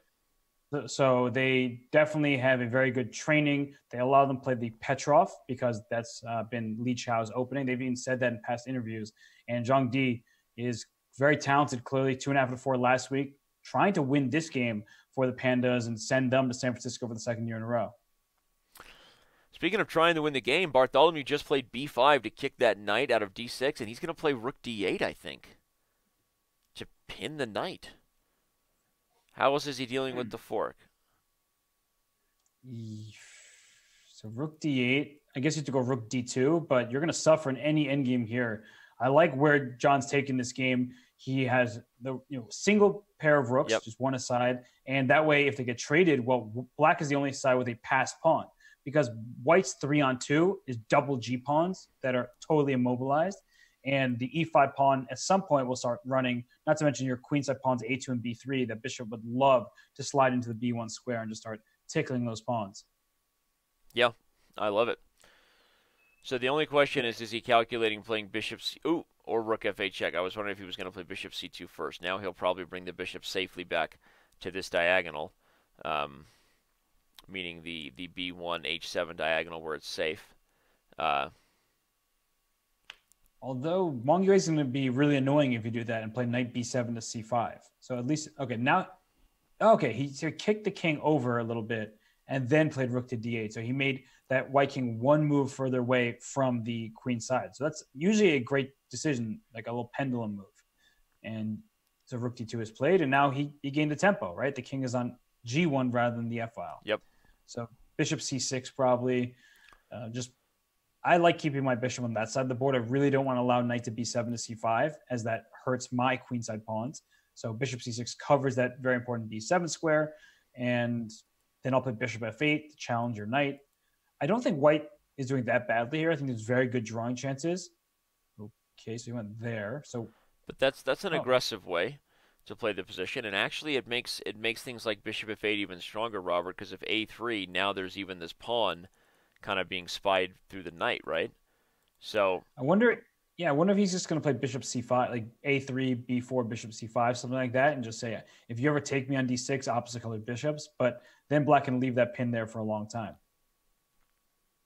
Yeah, and I guess if you're looking at it from an overall match success perspective, right, Bartholomew is the board 4 for the Blizzard, so scathing even a half a point from Wang Yue isn't the worst result, but I think you're not going to get chances like this very often, and the reason we like black so much, everybody, again, because you've got pawns split on both sides of the board here, and that usually makes the bishop pair just so much more dynamic in terms of what they can do in the open board. But as you said, Robert, if the knight can just, I was going to say, if the knight is just stuck to d6, then I guess Wang Yue is okay. And you think John's just playing for a draw with that move? Yeah. Yeah, it looks like it. I mean, now you're opposite colored bishops. You can't play to win this. And I'm trying to think how that affects the team, because Chengdu's up 3-2, right? Yeah. And this will make it 3.5, 2.5. And I'm looking around the other boards. We saw Enriquez was worse, and Corrales is their one hope in this game, and they're an end game, and that's going to be very instructive. Yeah. So as soon as they agree to a draw in this game between Bartholomew and Wang Yue, we can probably head right there, because this is just a clear draw. Well, let's go check out that game, because this game between Bartholomew and Wang Yue is going to be a draw. Opposite bishops. We can talk a little bit about why for those of you who don't understand. In fact, I guess we'll just do that real quick, because they did just agree to a draw. The reason is that both sides will sit on their own color square. So black sits on the light squares, white sits on the dark squares, and there's just no direct way for the bishops to ever challenge each other, which is why so many of these opposite bishop endings, without either a significant material advantage or some other creative way to access targets or weaknesses or other pieces on the board, they're very, very often drawn endgames, and that's that. But here we have a different dynamic. We have a bishop versus a knight. One that Corrales can be the only one who wins, but you got to hand it to Zhao Jun, who's been defending a bad Berlin for a long time, right? And seems to be closing in on a draw. Yeah, because now it's all locked up, right? How is that king going to get in the position for Fidel Corrales? It's not. And if you ever go bishop to b8, I can always go knight c6, protecting my a7 pawn and attacking your bishop. So that's the one thing that white wanted to do, is get the king very active, but now it's not working out. I see Wesley So in the game chat. He's been there all game. Let's go Corrales for the win. Draw most likely, and like suggesting moves and stuff. So it's always nice to see Wesley. Wesley's hanging out. For those of you who don't know, he's friends with a lot of the Webster or former Webster students. We showed an image earlier in the show where Corrales said that one of his greatest non-chess accomplishments was graduating Webster University. Unfortunately, Webster maybe needed him, as they are now home. If you just got here, they actually lost earlier in today's show to the St. Louis Archbishops, who will be going to the live final in San Francisco after they beat the Webster Windmills. But Wesley So helped eliminate Webster on behalf of the Archbishops, and now he's hanging out to root for his friends in Minnesota. And for those of you who don't know, Wesley actually played for the Minnesota Blizzard in the inaugural Pro Chess League season. In 2017, he wasn't playing for the Archbishops. He was actually playing for the Blizzard, if I remember correctly. Am I right about that? No, I'm wrong about that. I think. Wait, I thought he played for the Blizzard. I think you might be right. Are you right? Am I right? Know. He played. Wait, he played for No, he actually won the MVP for the Bishops. I corrected myself before you could, Greg. Yeah, stay out of it, Greg. This isn't your fight, Greg. Oh, he played for Minnesota in the U.S. Chess League, so I wasn't totally crazy, but I was wrong. Greg, this isn't your fight. Yeah, he's so protective of his PCL. Yeah, but no, as I was saying it, you could hear me I was like, wait, because actually Wesley So won the MVP in the first year of the Pro Chess League over Magnus Carlsen in 2017. That's right. Yep. And Wesley's still going in the chat, by the way. I just see him talking to people who are asking him random questions. So it's really nice to see that. He's a very supportive teammate and, of course, a world top player. Yep. All right. Well, Wesley So talk aside, we have another draw in the books, and with it, the Chengdu Pandas will take a one-game lead into round 3.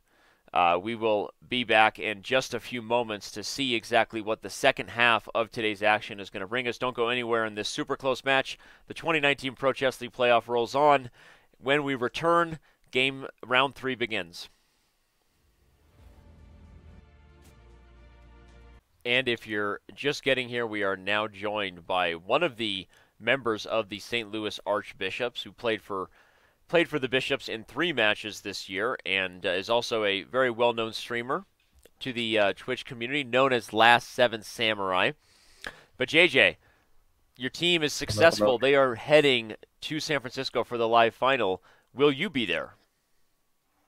That's right. I'm hoping to be there, first of all, because I don't really know if I'm in the roster at the moment or not. It will be decided by Mike Kummer, and I'm pretty sure he's planning out on what lineup to choose, what is the best lineup to represent the team in the finals, and I'll hope that I'll be one of the players. Yeah, you have to go with a different lineup this time around. We talked to Alejandro Ramirez about that because Wesley So has other obligations. So how do you think that impacts your team? Because you had that very potent 1-2 punch with Fabiano and Wesley. What are your thoughts about that impact on your team for the playoffs? Well, Wesley is definitely one of the key players. He has led the team so many times. So we will definitely be missing him, but I'm pretty sure the team will do its best no matter what, and we will try to do our best to win the tournament again. It's not 100% confirmed that Wesley won't be there. He could fly direct from San Francisco to Africa. To Abidjan, Cote d'Ivoire from San Francisco. They offer a direct flight these days on Aer Lingus. That sounds like you just made that up. What I didn't make up though is a difficult situation that the Blizzard are faced with, and JJ, talk a little bit about how you look at this matchup. If you've been following the action, the Pandas are up by 1 game, and we know that they're obviously a powerhouse who was competing in San Francisco last year. What do you put yourself in the shoes of a Minnesota player here? What's your mindset right now going into the back half of this match? Correct. So the Blizzards do have the drawing odds, apparently, as far as I got informed by the chat when the match started. So that's pretty good for the Blizzards, but obviously they have to try to get those points, which is not easy against the Pandas. So far, the Pandas are somewhat controlling the game, although there were few upsets, especially in the round 1, I believe. But I still see the Pandas as the favorite. although I would also prefer, as my coach Alejandro said, that the Blizzards would be a better pick for us in terms of playing in the finals. But yeah, we will see how this goes. There's still a lot of games to be played, and both sides have to do their best and win the games, or You said whatever it Alejandro's your is. coach, and that's at St. Louis University, That's right. which is kind of a rival developing between St. Louis and Webster as well. Yeah, in terms of all sorts of grounds, let's say the Pro Chess League, the collegiate chess, and I think many other fields. Got it. Well, I'm gonna let you honestly deal with the poltergeist behind you that's constantly trying to jump through the screen and get at us.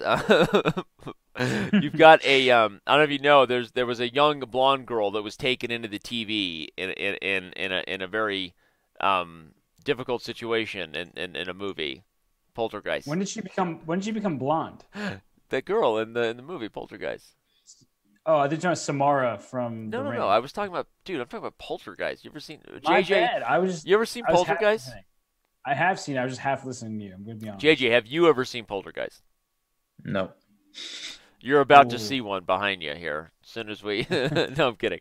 No, JJ. Seriously though, this is it's been nice to get your thoughts on it, and of course, congratulations to the Archbishops, and we hope to see you in San Francisco. Maybe if not as a player, but as a fan and a Twitch streamer there. Just saying. Yeah, hopefully I can make it because I would love to see the live action and also be a part of everything. So, yeah. Yep. Well, ditto, my man. All right, we're gonna let you get back to it, and Rob and I are gonna dive in here as round three takes off between the Pandas and the Blizzard. Thanks for joining us. Sounds good. Good luck, and I'll be watching the show. See you, All man. right, thanks, JJ.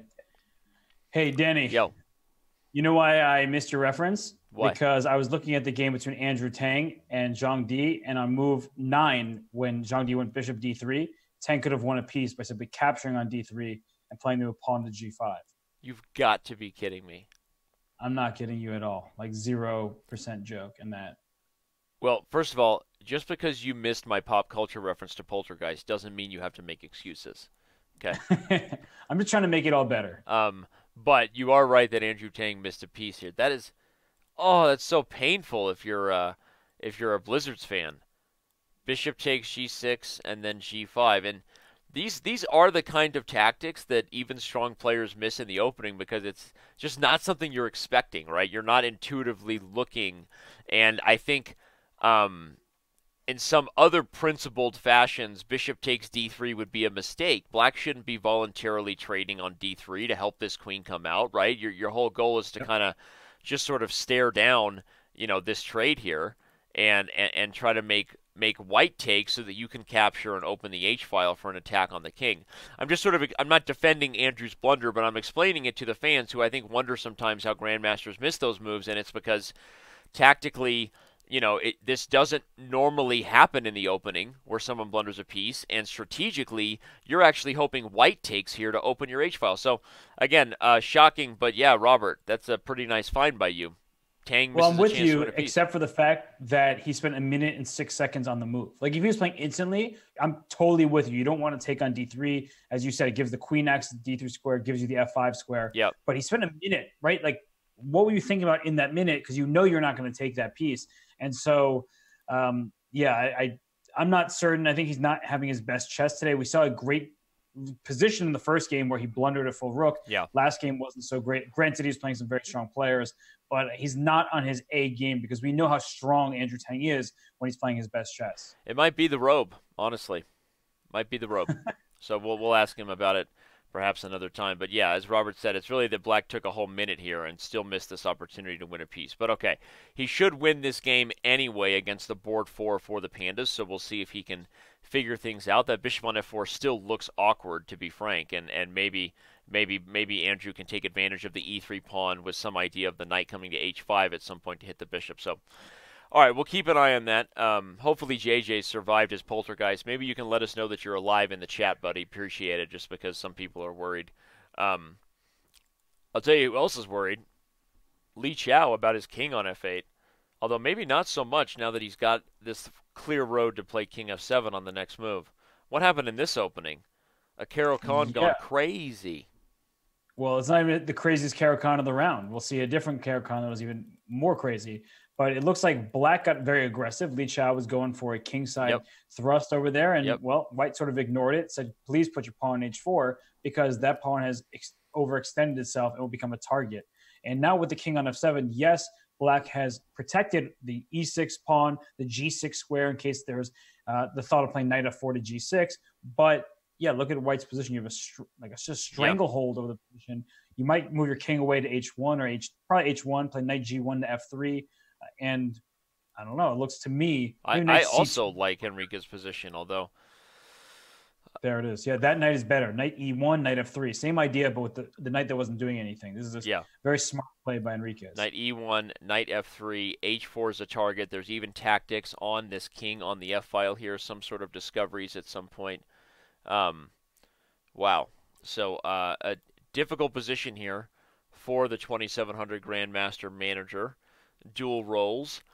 We haven't checked on John Bartholomew or, let's see, or Wang Yue's game. So we keep an eye on both. Let's check out what's going on in John Bartholomew's game here against Chess Fat Bear again. Oh no, I know what opening it was. That's for sure. It's Team Scandi. Team Scandi back at it again with the remix. Wicka wicka. I don't know where that came from, but I think John was very successful in the last round, a game that he drew pretty much with ease and was certainly better with black at some point. This is back to his roots, very traditional-looking Scandinavian position here, everybody. The queen loses time in exchange for opening the d-file, having a potentially very solid structure for the rest of the game, and look for John to maybe move one of these pawns. The reason you might move the c pawn is to play something like b6 and open the bishop this way. Maybe the e pawn to open the bishop to the more traditional h3, c8 diagonal, and then try to use the center after that. So, I don't know, I mean, it's a solid position in the Scandi, and frankly, as much as we sort of say what we say about the Scandi not being the most aggressive opening for black, this hasn't been the most aggressive line for white, Robert. Zhao Jun played the d3 Scandi. Normally, as Uncle Yermo once told me, the problem with the pawn on d3 is that it belongs on d4.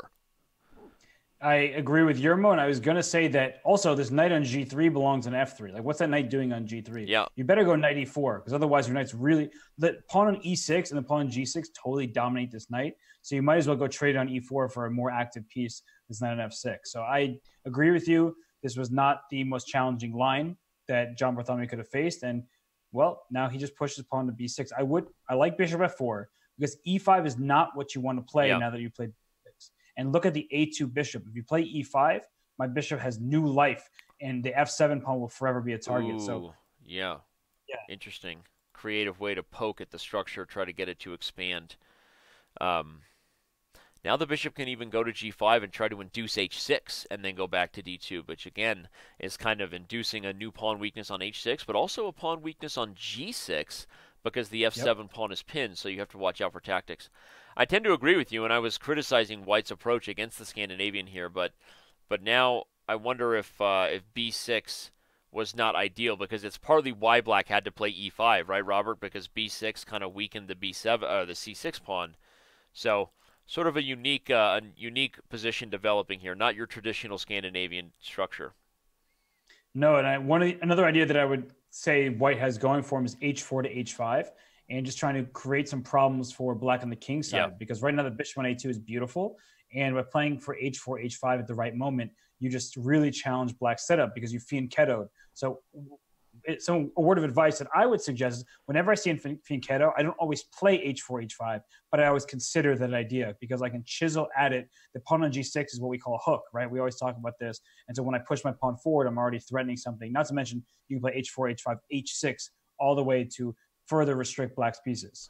Well, I don't always attack the king side either, but when I do, I prefer Dos Equis. You are the most interesting man. Let's check on Corrales' game with Wang Yue, because it's the only one we haven't looked at. Sort of rightfully so at first. It was a super weird closed structure. But now it's Now it's heating up a little bit. We've got the G file for white combined with some C file action for black, right? To each his own. Yeah, and I'm trying to figure out exactly what white's plan is because isn't black playing rook c6 to go rook h to c8 next and then play like go full steam ahead on the queen side. So actually, I don't know what you're going to do as white. I'm really nervous for Fidel Corrales here that he's sacrificed a pawn. So if he wants to win it back, he has to go rook h to g1, but it's time consuming. He has to go c3 here to protect the c2.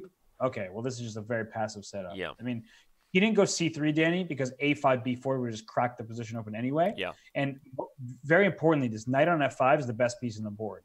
It protects g7, so even if you get double rooks and take on g6, you're not getting g7.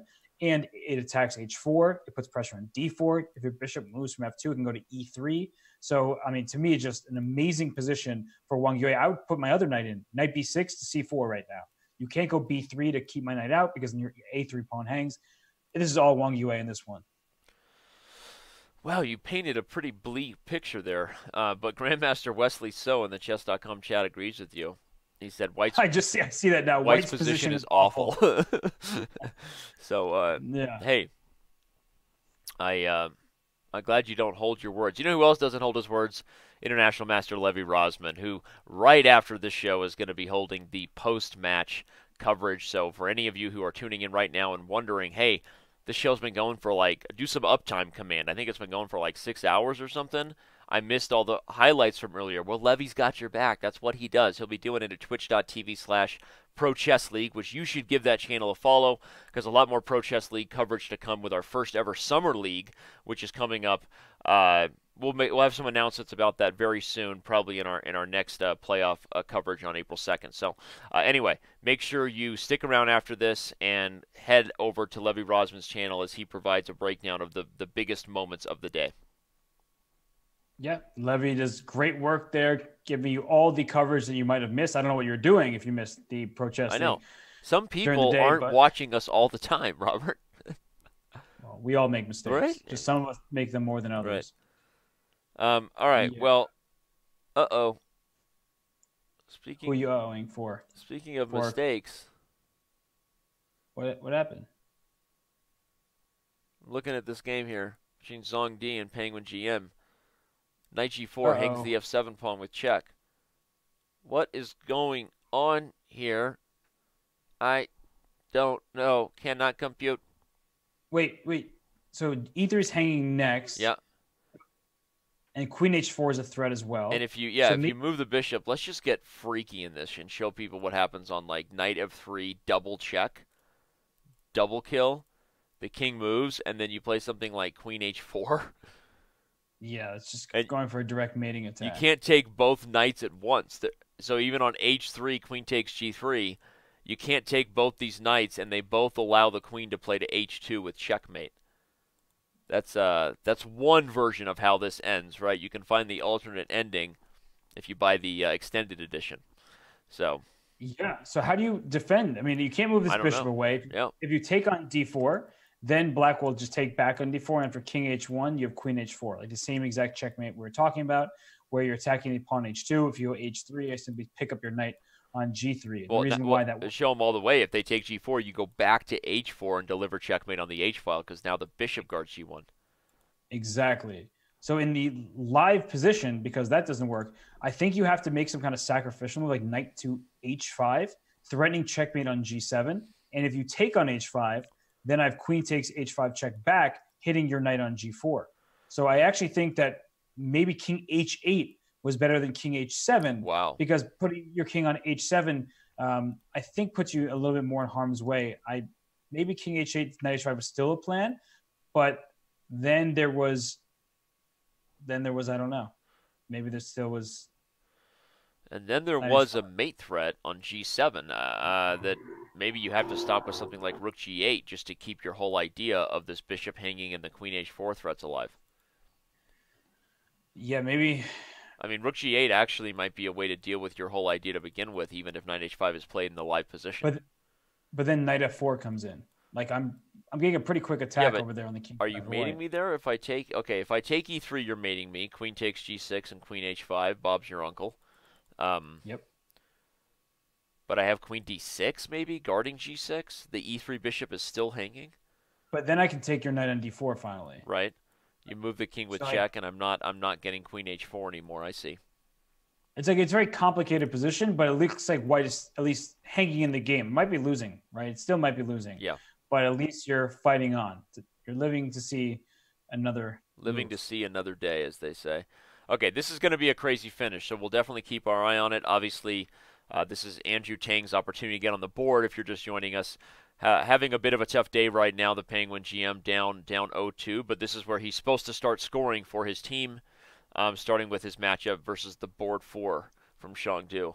The game between Li Xiao and Henriquez is interesting. We have this knight versus bishop imbalance. White's got pressure on things like g6 and e6. The problem is, whoa, is he sacking? He did it. I was just about to say the problem is you can't do anything about it right now. Well, he just proved me wrong. Snap. Whoa. Wait, so what have you just taken? Look at Li Xiao is also like, what? I don't think he believes it either. F5, and he's like, He moved his king away. But at first, that looked like, you know what that looked like, Danny? What? It looked like an oh bleep moment. yeah, it looked like And it's oh, did I just miss that? right. And then it's like, oh, wait a second. That's not that bad. This actually works out for me. Queen He's G3. like, all right, what? That's Queen hilarious. G3 in the live position. Your king's actually quite safe on H6 Yeah. thanks to this knight on H5. So you're simply up a piece in many lines. But white has captured 2 pawns for that knight. And so the B6 pawn is a target. The D5 pawn is a target. Maybe white is getting enough compensation for the material. But I think Queen G3 here is the move to make, because by playing Queen to G3, you're, of course, offering the queen trade, and you get into an end game where only black can win, Yep. despite the fact that white will get some pawns. Ooh, And if you don't, but he hangs and- f6 now. wait, Isn't he rook went- takes f6? Because, okay, everybody, the knight can't take, the queen falls, and if the king moves, now you... King G5. He's going King G5. He's a brave soul. Whoa, he's already done it. Oh, no, he didn't. He's going to put the king on g5. Now he's done it. Wow. That's some brave stuff. That's accurate calculation, Holmes. Yeah, I liked my queen on G3 because it was defended another time there. You know, I didn't have to worry about this. But I guess he said, my king's going and taking your F5 pawn. So you go rook G6 check. Give me another check. I'm just going to simply grab that pawn off F5. And by the way, Andrew Tang has won his game. Indeed. Let's see how that finished, by the way, because in the position we left, unfortunately, Zhang Di did not find Robert's creative knight h5 idea. I'm not sure what a computer would say about it, but Robert and I don't operate in the world of concretes, okay? We operate in the world of, I got checkmate threats on h2, and you're going to resign. Yeah, it's pretty direct attack Yeah, there. And your knight h5 idea was super creative, and I do think it's instructive for the fans, regardless of the fact that Zhang Di didn't find it, because, you know, when you're in a position with these types of threats of mating nets, you have to start considering outside-the-box moves like that. And yeah, I was going to say, Danny, the reason I thought about it is because my position looks so bad from the white pieces there that I'm like, how do I get something Exactly. that lets me start? Yeah. It's process of elimination more than anything. No, but you're right. I think sometimes the most brilliant or most resourceful defensive ideas come up with when, like you said, you kind of acknowledge, like, I don't know what else to do, so you force yourself to think like that. And I think sometimes players are hesitant to consider moves like that. So instructive, something Zhang Di missed, but either way, the Blizzard have tied it up. You're a blizzard, Harry. Yo, Blizzard, Harry. Yo, Blizzard. Doesn't work. Well, the Blizzards are not doing work. Yo, with Blizzard, this- Harry. There's a storm moving in from the northwest. Yo, Blizzard. You're ridiculous. we're on Zhao Jun's game with John Bartholomew. Good news for Okay. Team Scandy. Black is still slightly worse, which is where you always want to be. Yep. And the I get ambulance is so coming. much hate for my truthful hate on dubious openings that willingly take on a bad position. What is it with people? You know? Yeah, I mean, you just showed JJ that in the French defense, well, it's just kind of 1-0 there. If you can lose a match to Danny Wrench, you must be doing something wrong. Okay? John is that didn't look like Starbucks coffee to me. That looked like a little bit of relax my nerves drink. We'll see. We'll see and ask him later, especially if the Blizzard win. If they prove to be wizards, magical in the snow, we'll see if they can. We'll see if he can provide a little insight to what's actually in that cup. I think he's talked about how he just goes to Starbucks because they give you some kind of membership thing. So I pay attention to you, John Bartholomew. I listen. Yeah, if John doesn't get sponsored by Starbucks, they are missing out. That guy is, I mean, he's a walking Starbucks commercial. Um, I, anyway, but I don't know how to follow that up. I'm like, Starbucks has so many people that they can endorse. yeah, I don't know, but I'm John chess Bartholomew. is happening right now. Did you not see? We have 6,100 people on Twitch right now. By the way, shout out to everybody that's with us. We got all of our mods. We got Dr. Dragonitsky. I saw earlier we had Face Chess here. There he is. We got Chess Bay here. I think I saw Chess Bay. Can I just say that we have not acknowledged everybody here in a while, and I love you all so much. Seriously, this is a great time. We got 6,000 people. Give us some hype. Give me your Blizzard love or give me your Panda love. If you're watching this from China, first of all, you're using a VPN and those are illegal. Second of all, thanks for being here. Well, I mean, Lee Chow, I don't know what he's using, but I know his position is cruising. I guess I was throwing a rhyme there because look at this position, Danny. Lee Chow has traded the queens off. That king on h1 might get checkmated soon, honestly, with that king on f5 can run into f4 Right. and things like that. Yeah, actually, there's a quick mate. Knight takes h3, threatening knight f2 check, pawn to h3, rook d2. Oh, that's usually something the bishop helps create. That's creative. He goes for it. He sees it, dude. Shout out to Easy. Easy Rider there with the tier 1 sub. We really appreciate it. Wow, and he just resigned. Let me show everybody the mate that Robert called for because it's an instructive net. After rook b5, knight f2 check, the king comes up h3, and there's no way to stop rook g2 on the next move. Okay, you can give a check for a couple moves if you want, but eventually the goods will be delivered. The eagle will land. Nice find, Robert. All right, well, the Pandas regained the lead. The game we haven't looked at in a while is Corrales versus Wang Yue. You highlighted a really interesting point earlier, Robert, that the knight on f5 was so crucial to guarding the pawn on g7. And I think that was something I misunderstood. I know that's shocking to the world that I'm not as strong of a chess player as you. No, I'm kidding. But it's not shocking to me. But it's really important, I think, to see the bigger picture, the forest through the trees, as Robert pointed out. And Wesley So was saying the position is so bad for White because Black's weaknesses, everybody, were never going to be as weak as White's because this knight on f5 was just already holding the whole thing together. And there's no way White really needed Robert like to move the knight from f3 to e3 to make a trade, right? And there's just no way to do that. And so Black was just always in complete control and developed this whole attack, just as you said, with a5 and b4. And now White just had to give up the exchange. So Wang Yue is cruising, and probably the Pandas are going to take a 2-game lead into the last round. Yeah, and the problem with the light squares, right? There was no light square bishop. You put your White early on went committed this pawn structure. Well, look at all the dark square pawns. So when you have all your pawns in dark squares, pawns captured diagonally, which means the light squares are not defended very well. So this knight on f5 is a beautiful piece. Let's see how Wang Yue finishes it off. White has one pawn and a knight for the rook. So it's not enough compensation, particularly because, well, look at Wang Yue's move. He's going to go b4, try to go rook c1 with check, and try to just go forward with an attack. He's also pointing out to everybody how quickly you should be aggressive when you, as soon as you have a different piece dynamic. Like an exchange is just a rook for a minor piece, right? But there's the same amount of pieces on the board. It's just that you have a rook and they have a knight. So what do rooks want that knights don't? They want open files, and you don't want to hold on to material. To worry about you don't want to worry about material versus making sure the position helps your pieces. And b5 and b4, even if White takes b5, is not something he's worried about because now he's got his rooks getting jiggy with it on the open lines, and that's exactly where they want to be here. So again, I just find it instructive how quickly they use tactics to make sure that their pieces have the best possible positions. And this is people sometimes worry too much about material count instead of getting the type of position that your pieces will thrive in. It's why you can sometimes give up a rook for a bishop if you can attack on let's say the color squares of a bishop, the light squares, just to be abstract. And here Black is just going to be super aggressive and blow the door open on the c-file. Yeah, this game does not look like it's going well for Corrales. I mean, it's just not going well, to be matter of fact. And the game between Bartholomew is also not going very well for the Blizzards. So it's an unfortunate situation for them. In fact, if they lose both these games, they'll be on 7.5, 4.5. So they have the draws, but they'll need 3.5 out of 4. Okay, so It's this one here is really tough for John, I guess mainly because these tactics on f7 are just unstoppable. Yeah, I would chop this knight on e3 just so you don't fork me on c2, which is looking kind of annoying. Classic And fork then, emote. Sorry, go ahead. yeah, I don't want that to happen, so I'm going to take that off the board, and then I'm going to play.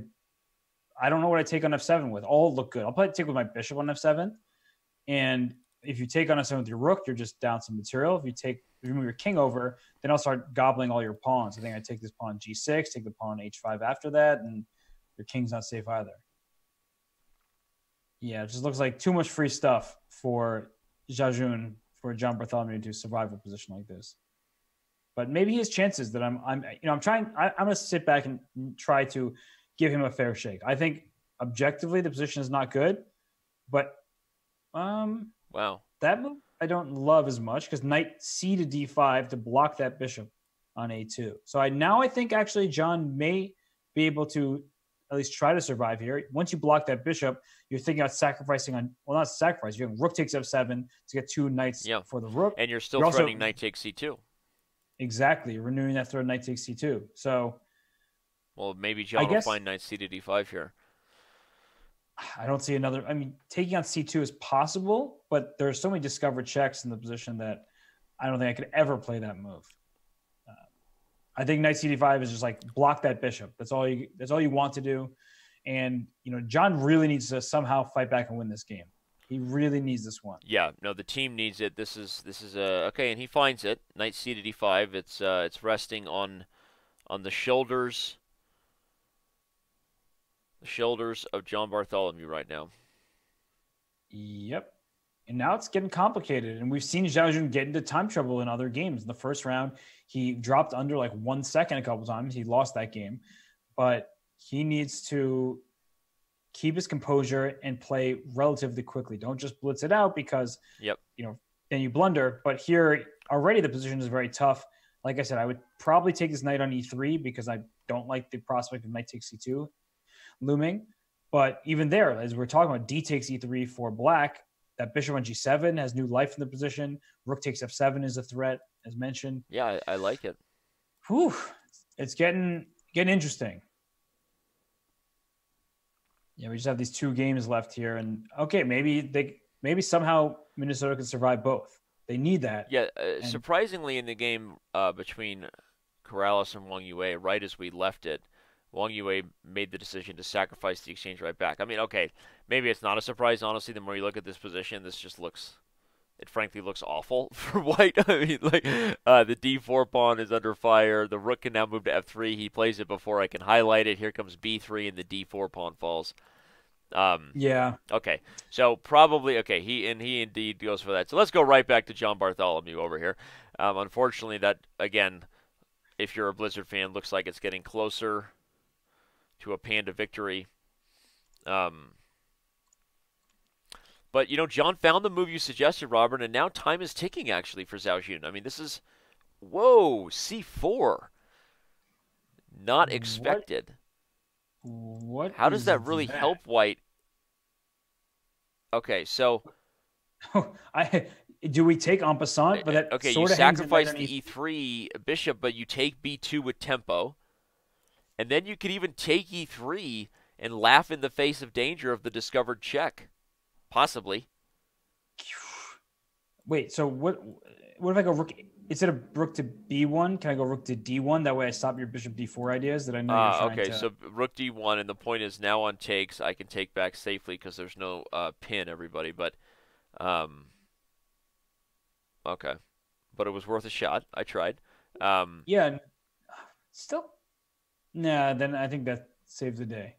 Wow, what a wild move, though. Extremely wild. I'm like trying to figure this out because they're also in that line, Danny, you were just mentioning, like d takes c3. Maybe after bishop takes e3, then you take on f7 and say, look, I know my position's slightly worse, right? But I have some chances in this imbalanced endgame.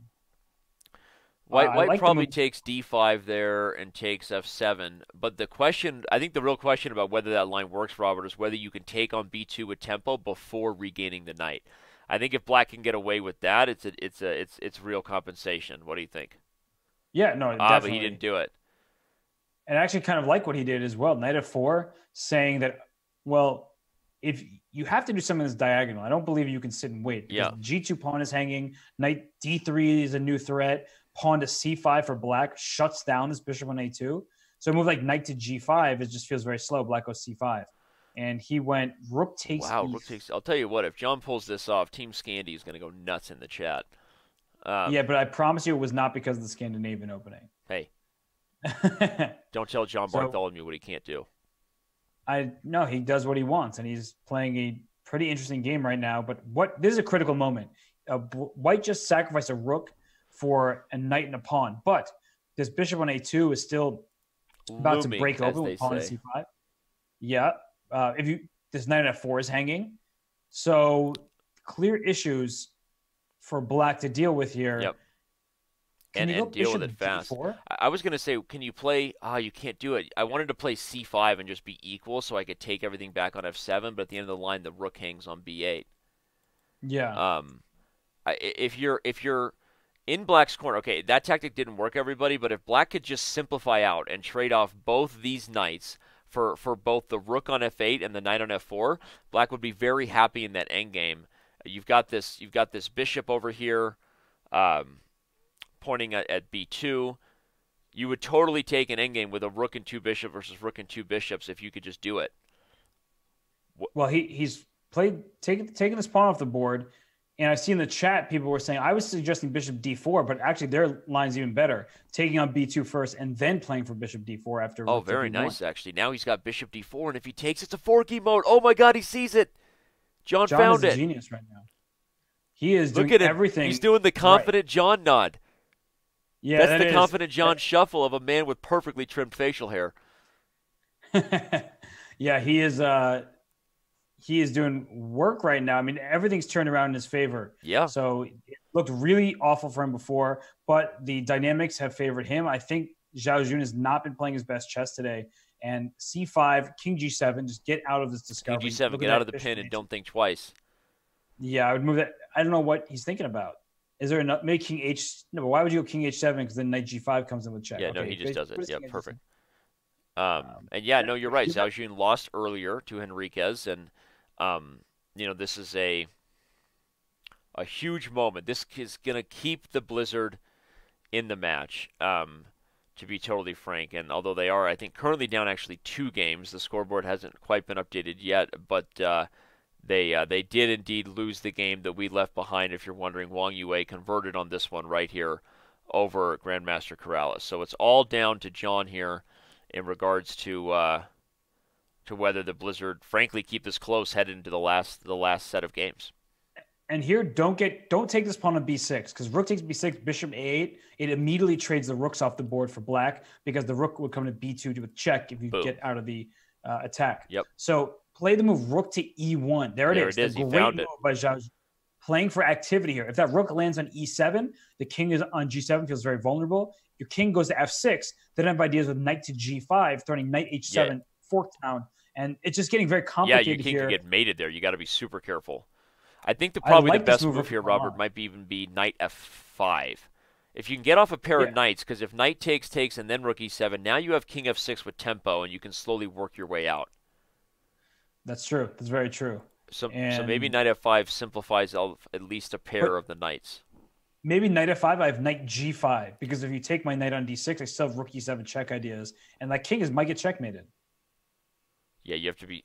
Wow, what an intense game. And he's almost even on time here. Bartholomew is the fate of the Blizzard. Frankly, this is whether the last round matters, if we're just totally honest. Going down 3 games to the Pandas, probably insurmountable. But yeah. But he should get this game. He should get this win here. And Team Scandy would go wild. So knight g5, just put that... Okay. Rook e7 first, king f6, don't get mated. You mentioned this exact point, Danny. This is why I thought he should have went knight g5 first to land rook e7 with a check. Just having that as a check rather than just under attack. But he still has knight f5 coming. And now... Yeah, knight f5. And where does this rook go? If you take on b7, then rook takes b7, knight takes b7, the f7 knight. Yep. Oh, is it? I guess I would take it and enter it. Oh, he backs up, but that's going to... Okay, but he's got a trick. If you play knight f5 now, then e6 is unguarded. The rook comes back to e6 with check. Right. So he's keeping the e5. Yeah, John sees it. He moves the bishop around. He either wants the bishop to come to d7 to guard e6 so he can go for knight f5. Well, knight g5 threatens knight h7 Oh, check. he just so. Oh my gosh, he just lost on time. We No get the way! fist pump. The Scandi fist pump. Yes. He does it. Oh, He gives the fans what he wants. And I am oh my I am gosh. so excited right now that I am not on camera. John Bartholomew. John the Bartholomew hero- coming through in the clutch for Minnesota, keeps this thing close as we head into the last round of games here in the Pacific Division quarterfinals. Wow, what a huge win right there. Honestly, I'm going to chalk that up a little bit to karma because John has been playing so well today, and he just got his to 1.5 points. Or he lost that first game that we thought he was playing well. He drew the second game, but he was better the whole way, so he deserved more points than he had. In this particular game, he was in huge trouble. Yeah. It was still tactical. It was dynamic. It wasn't so clear cut, but John knows he was in trouble. I think if you ask him, he wouldn't deny it. Yep. He would just did it freely. But he's been playing such good chess. He's been fighting, showing off his defensive technique, and he deserved this win based on how he played. Yep. Well, you'll chalk that one up to karma. We're going to chalk this one up to it all comes down to the last set of games. We're going to take one very, very quick break, everybody. Don't go anywhere. When we return, the last round of play to decide who goes to San Francisco to the live finale from the Pacific Division when we get back. Queen F1. It wins the queen. There it is, Robert. That's where we were this time last year. Armenian Eagles. Oh my Yep, God. that was amazing. And I look how always happy they laugh are. with the Pure moment jubilation. where Oh Armstad's my like God. punching He starts Zavin. knocking over Every chess cameras, player's dude. It's like dream pay come attention to true. your So- surroundings. Somebody Yep. cheering for me after winning a It's honestly one of my favorite and moments. Artak Manoukian almost had to He pay actually the had entire great reflexes camera. there. And that is It's all how that speed. the live final was won last year by the Armenia Eagles, who will be playing on April 2nd to see if they can head back to San Francisco. But for those of you wondering whether it matters to these teams to make it to the final, there you go. Right now, it's all on the line between the Chengdu Pandas and the Minnesota Blizzard. And John Bartholomew just wins an absolutely clutch game. If you're just getting here, he keeps the Blizzard's hope alive in this position when his opponent Zhao Jun lost on time, unable to figure out how to deal with it. But to credit John, he defended a bad position and was actually better here in this final moment right before Zhao Jun ran out. So, Robert, I'm putting you in the coach mode. You know that Li Chao and Wang Yue are super tough on boards 1 and 2. Yeah. But what do the Minnesota Blizzard have to do? I think it's fair to say Tang and Bartholomew have to win, right? And if they can, if they can and they get an upset from somewhere else, all they need is a tied match, right? A tied match sends the Blizzard to San Francisco because they have draw odds, everybody. They are the 1 seed from the Pacific Division. Yeah. So where are they going to get the points from, I think is the essential question. And, well, Li Chao against Fidel Corrales, with all due respect to Fidel Corrales, I'm not seeing a Blizzard win there. Wang Yue against Cristobal Enriquez, I'm not seeing a Blizzard win there. Zhao Jun against Andrew Tang, now this is where it's getting interesting because I think neither player has had their best day. Of course, you can see that in the results, right? 0.5 point for Zhao Jun, only 1 point for Andrew Tang, but it's really been the play. Like, something about their play has been off. They've seemed a bit nervous. Andrew Tang blundered a full rook in the first game from what we thought was a good position. And we just saw Zhao Jun just have a very nervy battle against John Bartholomew. Yes, there might have been some connection issues, but that's not really what the issues he had were, is that he's not finding the precise knockout blows when he has a great position. So I think that is the critical matchup. And I do believe that the player that scores on that board, if there's a victor, that's whose team will win the match. Shout out to Vicon12 in the Twitch chat who says, I never knew how entertaining watching competitive chess was. Well, now you know. Thanks for being here. If you happen to be tuning in from the homepage of Twitch, give us a follow before you go anywhere else, and make sure you mark down the Pro Chess League as one of your spots to watch every year here, because we've had a full schedule. We started back on January 8th. We are now on March 26th. Hosting the playoffs that you see before you. We've already been pleased with an amazing match between the two teams from St. Louis, with the Archbishops moving on from the Atlantic, and we're about to find out who's going to go to the championship from the Pacific. The Archbishops won by a score of 9-7. And without further ado, everybody, don't go anywhere. This is it. It all comes down to this match right now as the games in round 4 get started between the Pandas and the Blizzard. Here we go, Robert. Tang with white versus Zhao Jun. Back to his bishop f4. That's the game, or that's the game that I've been kind of suggesting will be the decisive one in this match because both players struggling. If you're Zhao Jun, you just need to play solidly. You know that Andrew Tang is playing his little London system stuff, and so just equalize. That's all you got to aim for. You don't need to win this. You have to trust your heavyweights in the top 2 boards. Li Chao and Wang Yue are clearly tremendous favorites on those boards. They outrate them by a collective like 300 points, if not more. Right. So you just have to trust your top boards to, it's honestly might be near 400 points just by how highly rated those players are. So trust them, just equalize, play solidly, and try to hold Andrew Tang here. And don't get into time trouble against Andrew Tang. Right.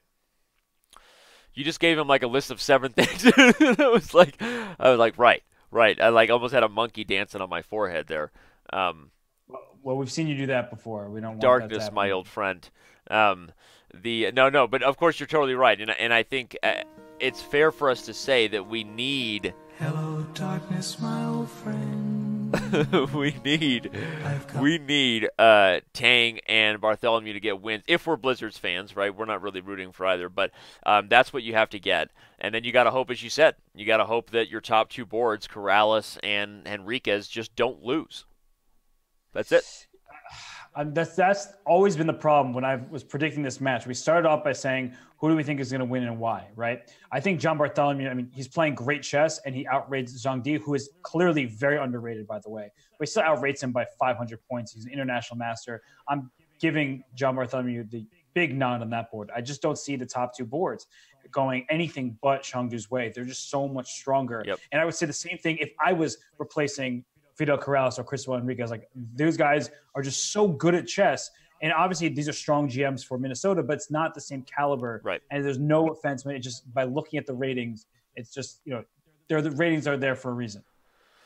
Well, there is the man of the hour right now on the board. We have Grandmaster Andrew Tang versus Grandmaster Zhao Jun. Tang playing his London defense systems he knows well, and if we're describing the X's and O's as we've kind of described our predictions of the match, but this whole system with the London is built around extra control of the dark squares. You're bringing everybody to sort of overprotect an area of the board so that you can use that as a launching pad to other things like a kingside attack. The queen comes to f3, the bishop comes to d3, the queen goes to h3 and Bob's your uncle on h7. This is what happens in Andrew Tang's dreams. Unfortunately, it's not that simple. Of course, black is going to try to challenge those dark squares with c5, but to sort of paint the picture of what both sides are battling for here, this London, Tory, these kind of systems are built around over control of a certain area so that that extra strength allows you to quickly jump to something else and to dictate the tactics on a particular side of the board, especially if Andrew plays c3 here. To kind of, in fact, there he goes. He plays it right after I highlighted that, and the whole point is to overprotect the dark squares so that you can get an attack. And there you have it. That's why Zhao Jun's a strong player. He's not going to let that bishop, everybody, come to d3 and wreak havoc. So, okay, we have a game. We'll see what happens, but I think we've kind of set the tone for what the main theme is in this battle. Let's go check in here with the other game that just got underway, John Bartholomew versus Zhang Di, and we have a Tartakower, my old friend. Yeah, you somehow, I feel like you've commented in so many Tartakower. What is the? It's like I have a Tartakower curse. I don't even like the Tartakower, right? It's such a mouthful to even say. Tartakower. Say it 5 times. Tartakower, Tartakower, Tartakower. I'm not going to. I'm just going to let you do it. Thanks. It's pretty funny. I need some water around here. Hey. Wow, that hurt my ears. Hey, I'm tired. Just kidding. Well, here Zhang Di has to be anything but tired because should be tired of losing. That's what he needs to be because he's struggling. John Bartholomew is playing good chess, and well, I guess Danny, what I would say is for people wondering about this particular opening, the problem you tend to face for black is you really want to play c5. Yep. But you can't do that immediately because if you play a move like c5, you have to worry about your d5 pawn. So let's say in this current position, c5, dc5, bishop takes c3 check. Otherwise, you lose your d5 pawn. You really don't want to lose that one. Pawn takes c5. You're like, well, I've hurt white's pawn structure, but look, white is ahead in development, completely like c4, challenging these hanging pawns. And so I think, generally speaking, black is the one who gets left behind with a isolated pawn, Yep. and that clearly favors white in the ensuing likely middle game. And shout out to everybody that's with us here, all roughly 4,000 of you on the edge of your seat. Don't go anywhere. Go get your friends, because this is the dramatic moment. We got our boy hanging out, DJ G Words. We know who you are, International Master in the Chess TV chat. That's our boy Ted. That's my guy Teddy. International Teddy, Master stop David texting Pruis, the one, the only David Pruis, bringing you PCL, Pro Chess lessons all the time, and regular commentator. And the Twitch chat. Look at that. Armenia Eagles. Artok, go to bed, dude. Do you ever sleep? What do you mean? It's like 8 in the morning. Oh, there. sorry, my bad. I lost my time zones there. You're totally fine. Yeah, 8:11. I just Googled Okay, it. there you go. All right. Okay, so gotta be honest with you. Love Li Chao's position. Do not like Fidel Corrales' position. I see a pawn storm happening in the near future for Li Chao. Those pawns will go to e4, f4, and maybe even e5. Yeah. And I'm just not a fan of these type of like Grunfeld structures where black is totally cramped and white fianchettos. And I think the fianchetto is honestly often the most challenging setup for black to deal with because it's so solid. It puts your bishop on a great diagonal. And if you don't get any space, look at your bishop on c8. It's got nowhere good to go. Well, especially the fianchetto with the delay of the full center, because I think that, the basic idea of the Grunfeld, as everybody knows, is black is willing and sacrificing a two-pawn center for white under the hopes that you'll take it. To be clear, in the Grunfeld, they want you to play e4 so they can take on c3 and then play c5. And what they have now are these targets for the rest of the game for all of their pieces to gang up on. So as Robert said, not only is the g3 line solid, but it's really the lack of playing e4 that I think from a practical point of view, Robert, is very difficult for Grunfeld players to handle, because now you've got a very solid structure for white, a solid kingside.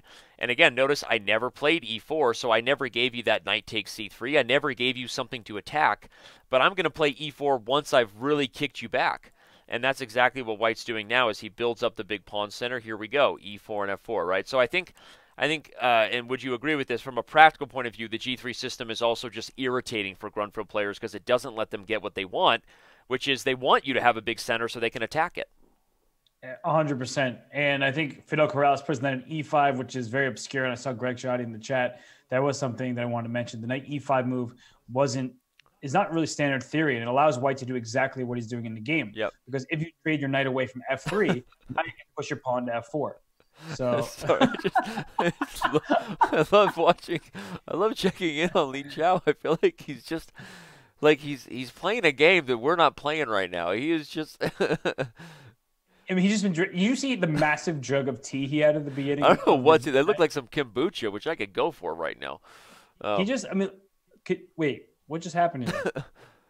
in his game, why did all these trades happen? Okay, white's still better. Yeah, white is still better. But honestly, I mean, the reason it's better is that bishop on h8 is not very good. But I think like black is getting out of this pretty quickly. So if you go, where's your bishop going? Sorry, I'm stretching here as Aaron does his best Li Chao impersonation. Love it. Oh yeah, it's just like I honestly think that Fidel is going to hold this game. That's really huge news for the Blizzard. And the reason why I feel confident saying that is now he can actually play for h6 and try to play for g5. Because if your bishop goes to I wouldn't go to too early. But if h6 removes bishop h4, right? At some point, I'm going to play g5 to break your pawn chain. Yep. Because after I go g5, you'll have to take me with your f pawn, in which case e5 falls. So I played bishop e6. And then play for I think you should do it the way you're saying. I think you should play bishop e6 first, right? Simplify, get the light square bishops off the board at some point. Now that f7 isn't, in fact, he does it. Now that f7 isn't a target, your idea of g5 will come into play, right? Yeah, and I think that black is. I don't want to be too overconfident because rook c to d1 looks actually quite annoying. And white still owns the only open file on the board, which is it's dicey. Yeah, actually, because now g5, f takes g5, your f7 pawn is hanging. when rook d7 comes, and b7 is also hanging. Yep. It's a tough moment here. And he played g5. That's the kind of natural move, if you will. But I also think it's a bit risky. And maybe he could have had a useful waiting move instead. I'm not sure he did, but I do see some of the downsides here. But bishop g5, rook e5 hits the He's bishop. lucky on rook g5. e5 comes with a tempo. Otherwise, rook d7 is almost lights out already. Yeah, now bishop f6 is one idea to trade off those bishops. Oh, and he there does it is. Yeah, I mean, white is going to be slightly better in all these endgames because your rook is on the open I think it file. is going to be a draw. And I think Li Chao was looking out the window, actually considering the match situation, being like, I guess the draw is okay. David Pruis in the Chess TV chat saying he thinks he was looking out the window and saying, there's no way for black to draw this. I'll just go for it. But I don't know. I think that black is holding, and I think that maybe he was considering the match situation, kind of expecting his teammates to come through. And, for Li Chao, you hope he's right, because look, he's just playing this out to a draw right now. This is so the only game we haven't looked at. We'll come back to whether Fins is doing his job versus Zhong Di. Looks like an interesting kind of. The Tang game is the crazy one. The Tang game is the crazy one. We haven't even looked at Wang Yue's game, which I'm flashing on the screen now. But let's go back to Tang's position, because wowzers, we have a knight on g6. Houston, the H file is about to become open. Yeah, that's why he went rook f7 instead of taking on g6, which you cannot afford to take on g6. They get mated in just a couple moves. Yep. Because after hg, they open h file. My queen comes to h5 and goes to h8 with mate. So he went rook f7. The good news for black is besides your e6 pawn, you're very, very solid here. You're never going to really take on g6. So that knight should just sit there forever. Do not take on e7. At least I wouldn't. I think that just allows black to say, okay, I'll take back with probably my queen. And yes, maybe you have your bishop, and that might be good for white, but I'm not in any danger, at least from the checkmate perspective.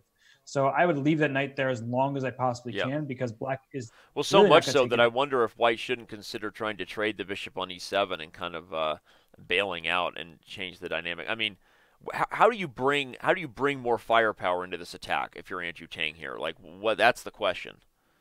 Right. I'd probably start by castling queenside, put my king on b1, throw my rook from c1, from d1 over to g1, play g4. I think you have some time to work with.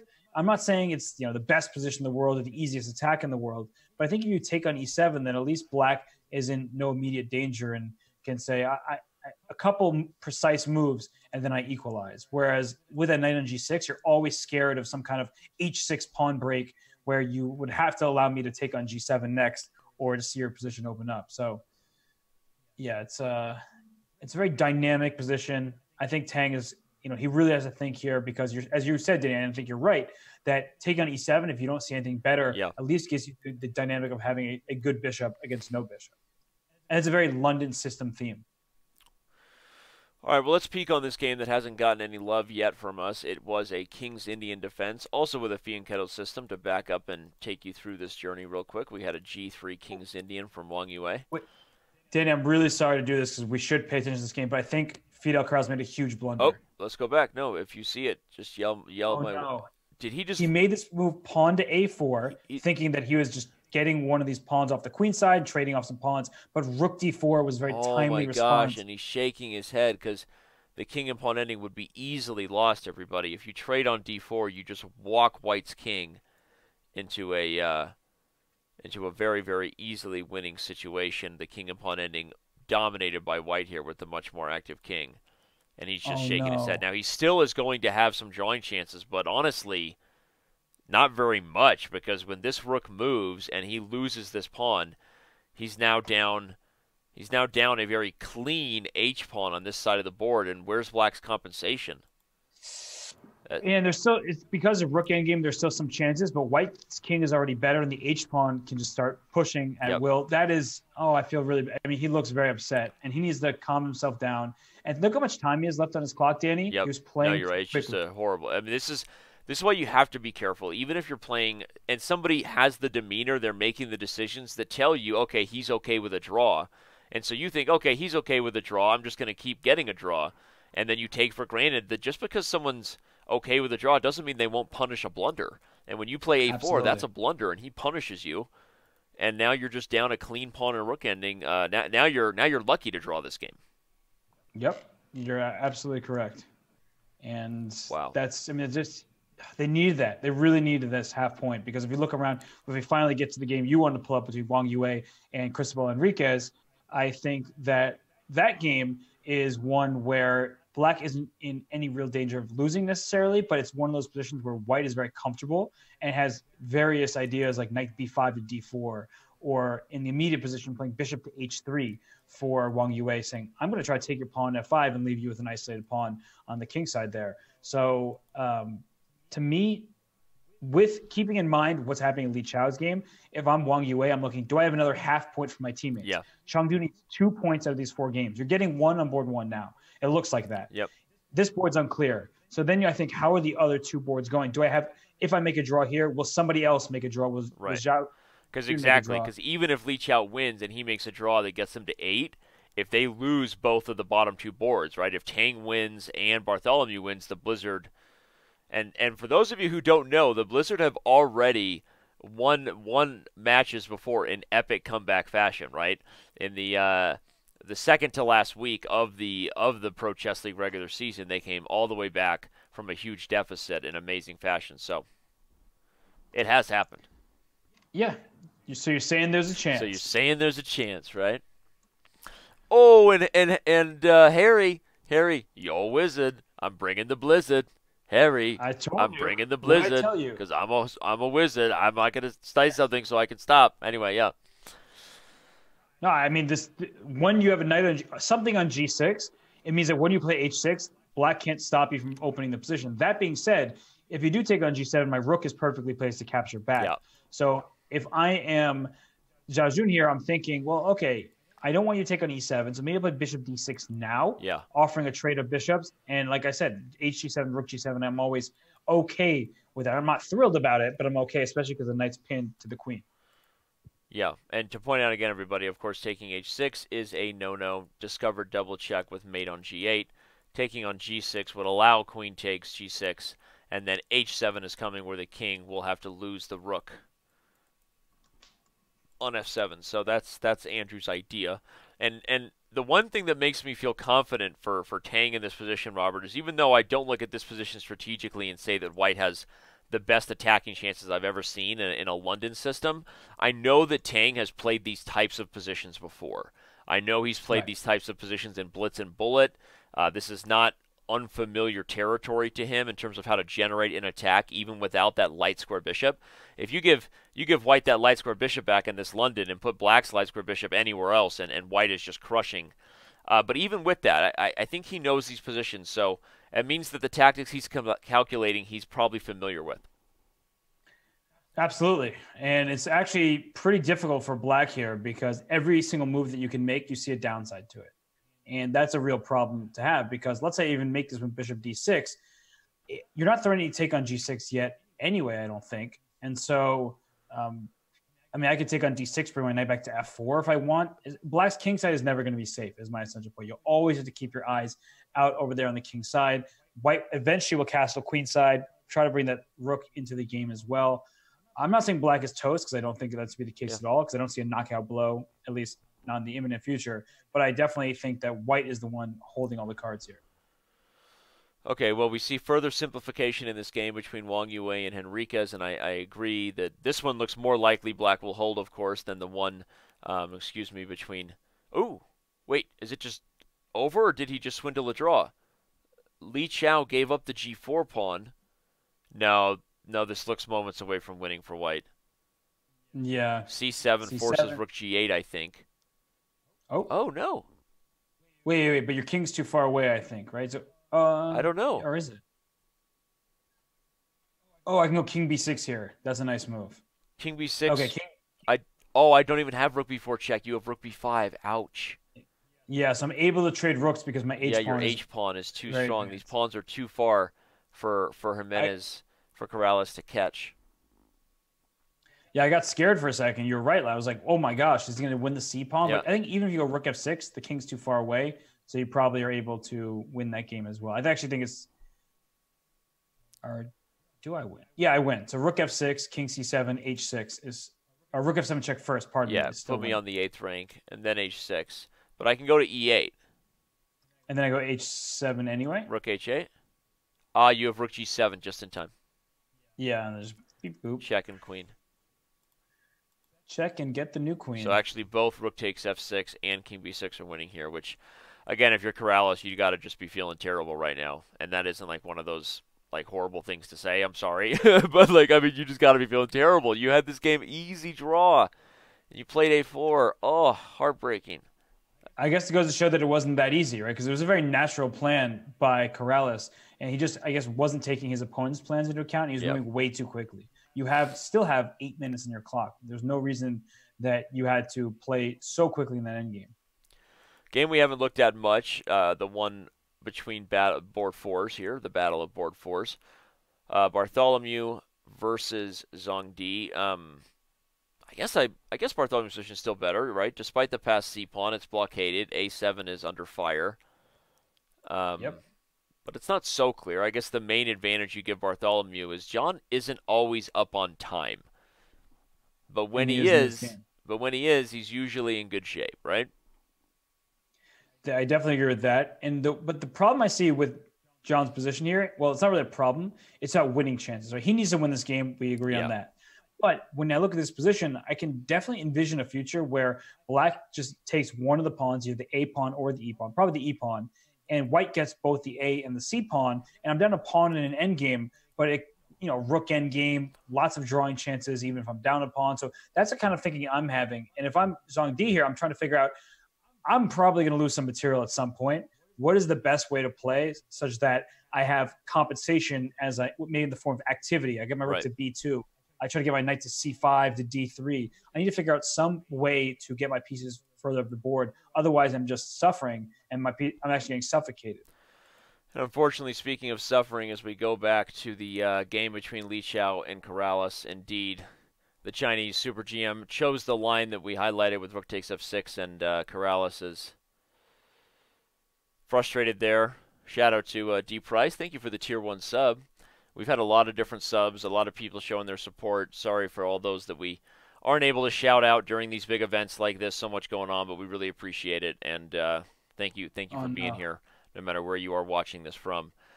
Oh, man, that was a heartbreaker for Corrales. That's a half point they are going to desperately probably want back, but it's not over yet. Penguin GM is opening the king side, and will it amount to something? We'll see.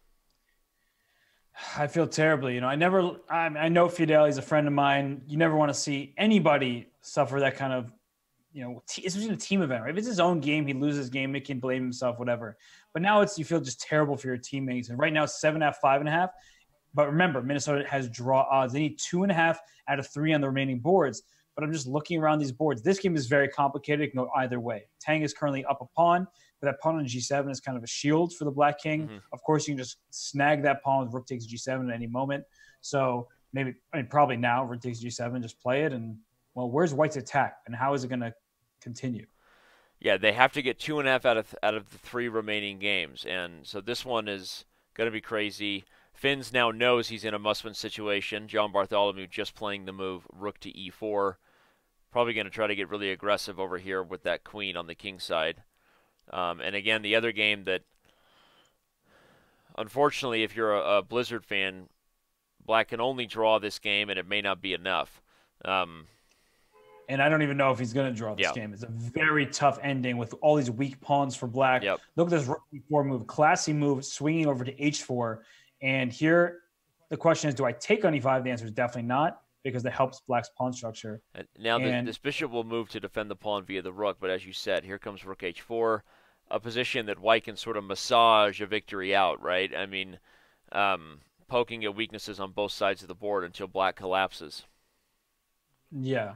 I still think, Enriquez has decent drawing chances here, but what you want to do as Wang Yue is keep the game going as long as possible, because at some point, wow, I was going to say something that just sounds really weird out of context. I was going to say at some point Black might crack here because the position is just very hard to hold with all these weak squares. For example, the bishops get traded. Then my rook will go to d5 and try to go to b5 if you let me. So, yeah, I don't like this position. Too many pawn islands.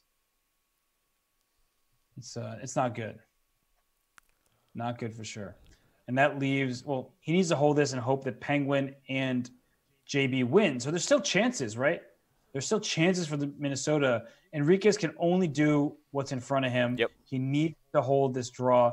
And well, Tang's game could go either way, but Tang is 2 minutes and 19 seconds. That continues to worry me. I know he's a great speed chess player, but what I do like about his position is the king safety element, where he made his move pawn f4.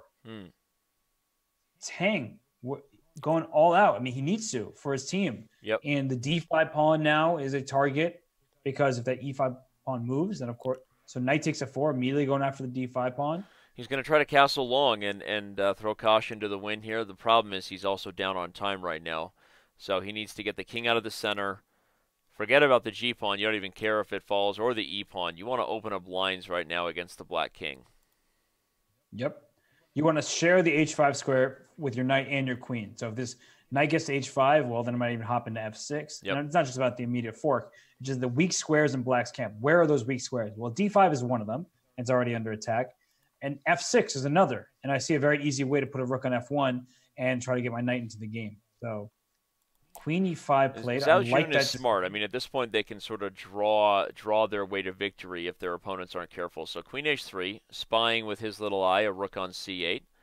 I expect black will play rook e8, and probably Tang will castle long and just sacrifice the e-pawn. Absolutely. He'll go castle long, and after queen takes e3. Oh, he plays knight h5 first. Is that... Oh, but that looks shaky to me. Yeah, but you can't take e3 because king f2 at the end wins the exchange. Got it. So barely it works. Yeah, I had the same reaction. Oh. That looked like a blunder, but Tang calculated it very quickly. Okay. But there's knight g5 here. Ooh. That's a big problem for Tang. Knight g5 hits the queen on h3, and you can't protect the e3 pawn. So. Oh no! Oh, and he finds it. The queen runs out of squares.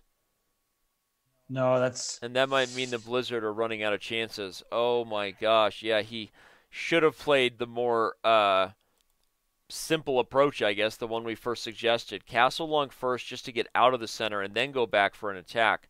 Okay, black was probably still fine anyway, but that's your best way to play it. Now you're going to have to lose the e3 pawn with check. And with it, the attack is going to get nasty. Yeah, that's tough. You're going to be running your king to d1 and then crossing your fingers. Yeah, actually, this is still really interesting. So queen e3, king d1, and you have knight f6 check ideas, so it's still clearly not over. But a move like rook g6 probably just covers the f6 square. Maybe rook f7 is safer because it covers h7 as well. Just overprotect that square. And the knight on g5 is well defended by the queen on e3. Yeah, I mean, white still has attacking. What happened? We just got a $100 donation for the show from April. Wow. Thank you so much.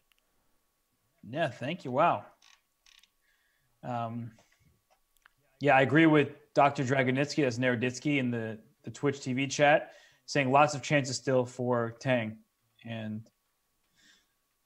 yeah, this is going to be a tough conclusion here for Zhao Jun. We've seen connection issues from him. We've seen some struggles over the board as well. So Tang needs to get this attack going, get it going quickly, not just over the board, but in terms he's of focused now and he's zoned in. You can see a focus. You know a focused Tang when he's sighted in the wild. Shout out to Maypril's donation again. That came with a compliment. Great commentary. Have really enjoyed this and learned a lot, which is honestly like the best thing ever. Enjoying it is one thing, but learning a lot. I think Robert and I are both teachers at heart, which is why he'll spend 6 hours, doing U.S. Chess Championship commentary, hopefully finding instructive nuggets. And I think we're always trying to pull out interesting things people can apply to their games. So, Maypril, that means the world to us, and thank you so much. Yeah, absolutely. And as Danny said, we're just trying to help people learn. We may need to learn about how to deal with forks if we're in John Bartholomew's camp. I think he just blundered knight c8. Oh, no. He played rook d6 instead of retreating the rook. And knight c8 is on the board. And white is losing material unless there's some tactic here he saw. Does he? No, I don't see a justification for it. Why? I don't know if there is one. What is it? No. I think you play queen d4 and just kind of hope that your pawn gets to d7 and like you have rook g4 to attack g7, but there's no way this is good for white after queen d4, knight takes d6, e takes d6. Oh, man. Yeah. All right. Well, Tang thinks about where to put his king to maintain his last chances at an attack. John is going to have to find some way to make up for this blundered exchange sack. I actually like Tang's position more and more with every move that's gone Yeah, by. the more I don't know look if at it, the more I think he still has chances, and he's on the edge too. You can tell Tang was really focused there. This was the problem with Queen C7 as Rook C8 comes, and the C pawn, frankly, might be harder to stop than the D pawn if you're not careful. The good news is if we flash over quickly here to Wang Yue's game, it looks like Henriquez is holding with the active king. It feels like Black is in good shape to get a draw if you're a Blizzard fan there. And it's one of those positions as well, Danny, that Black can actually win if White's not careful, right? Because you split the queenside pawns. Yep. And so if some of them start falling, that's not going to be good news. So Enriquez playing very good defense here, and now he's relying on his teammates, in particular John Bartholomew. Yep, and back to that game, John has put the queen on E7, hoping for a rook E8, sack mate, as they say. That was my nickname in high school. And back rank would be a lucky way to end it. But don't jokes aside, don't think those things are out of the question right now. There's a lot of nerves on the line. Both players are under serious time pressure. Black about to go under a minute. Oh, I didn't even realize that. And if that's the case, then I actually like John's chances a lot because there's a menacing pawn on the 6th rank. Yep. There are going to be some attacks in the F7, G7 squares that you need to be careful about. White can just go D7 next. So if you go make a move like Rook F to D8, White just goes D7. I think White wins the game immediately on the spot. So Rook D8, he's going to try to gather the D pawn, which makes sense. And speaking of gathering, Zhao Jun he's on the assault. He's going to gather the G2 pawn, and I think just go to work on D2. So Tang has to have some tactics up his sleeve here, or it's going to be over. Well, how are you going to take on G2? If you take with a Rook, I guess I have Rook. Oh, no, Knight F4, just a fork, right? Yeah, I want to take with the Rook. Well, no, Rook. If you take with the Rook, Knight F4, excuse me, I fork you. Knight F4, there's nothing on D2. Okay, yeah, you're right. All right, and he's only got 17 seconds. Oh, my gosh. Just take on G2 with the queen. You force the queen trade. Okay, Queen E3. Tang survives with Queen D3, and Zhao Jun only has 14 seconds to figure. This is Tang's wheelhouse here, everybody. This kind of time pressure moment, this is Tang's wheelhouse right here. This is... Oh, gosh. He took on D2. I think that's a good move. Knight F6 check, King F7. There's Rook takes H7. There's Knight takes G4. There's Queen H6. There's craziness. This is a Knight takes E8 is probably best. I don't even know. Rook H7, King F6, Queen H6 check. Hope that he blunders the checkmate. Rook G6, Queen F4 check. So you have to go. Oh, Rook G6, Queen F4. He's only got 1 second. Oh my God. Queen F7 check's coming. Queen F6 check is coming, and he's gonna win. He's gonna get a win. Time. He wins on time. Oh my gosh, he does it. Oh my gosh. Oh my God, that is so clutch for his team right there. So clutch. That is so clutch. We have to check out the other 2 games. We got to get that dual board. Oh my God, let's get the other 2 games up. All right, we're back to John Bartholomew's game, who is... I think John's better. I honestly think he's better here. Oh my gosh. Because it's not like Black can do anything with his Rook E7, Bishop B3 combination. Play King F1. Just bring your king right over to the queen side. Just play King F1. There's no way to sack the exchange. White's always going to be winning in that. Or actually, wait, no, he can. He can sack the exchange and play C2. Then Rook E1. But then Rook D8. And then Rook C1. I'm going to be up a B pawn. Ah, okay, yeah. So it's probably decent drawing chances there for Black, but... Decent, but you have to really know your end games, and you have no time on your clock. Okay, I was thinking that Rook ending had more drawing chances than it does, and now John is going to try to calmly bring his king forward. He's going to meet F6 with something like F4. Wait, he's considering whether he can take F7 now? No, because C2 would be too strong, even with Bishop takes G6. So this is crazy. Why is he not bringing his king over? Just bring your king and take that pawn? No, why Bishop A4? He's trying to threaten Rook E8. Okay, just King F3. Please bring your king over, John. Yeah, now you can play King F3 because there's no F pawn. The pawn's pinned to the king. So now you can get away with it. Play King F3, then King E3. Oh, he doesn't do it. Okay, he should have. Now, what he's worried about, Robert, is if King F3, there's F6. He's worried about letting... I don't care about F6. King F3, F6, then I just take you on F6. And then Rook takes, King E3? And then I move my king, exactly, E3. And in fact, your king can't move anymore. My king's running right to your C pawn. Henriquez is the only one who can win this endgame against Wang Yue. Oh my God. Minnesota is turning it around right now. Holy everything. So Bartholomew in time trouble too. Okay, Bartholomew's in time trouble too. We're going to stick right here. He's got to get aggressive and just bring the king to f3. Wait, Black's just going to give up f7? He's got a trick. If rook takes f7, rook takes b3. Okay, rook f7, rook b3. That is very true. So king f3. Put your king on f3. He's got to bring the Okay. king over. He must see something we don't that he doesn't like. But he's got to No, I go think for he it. just. No, this is the wrong way to go. This is definitely the wrong way to go here. Now he knows it. Now he's got to back up. Rook e8 check. He Rook blundered. e8 check and it's winning. Oh, he missed it! They both missed Rook it. e8 check was winning on the spot.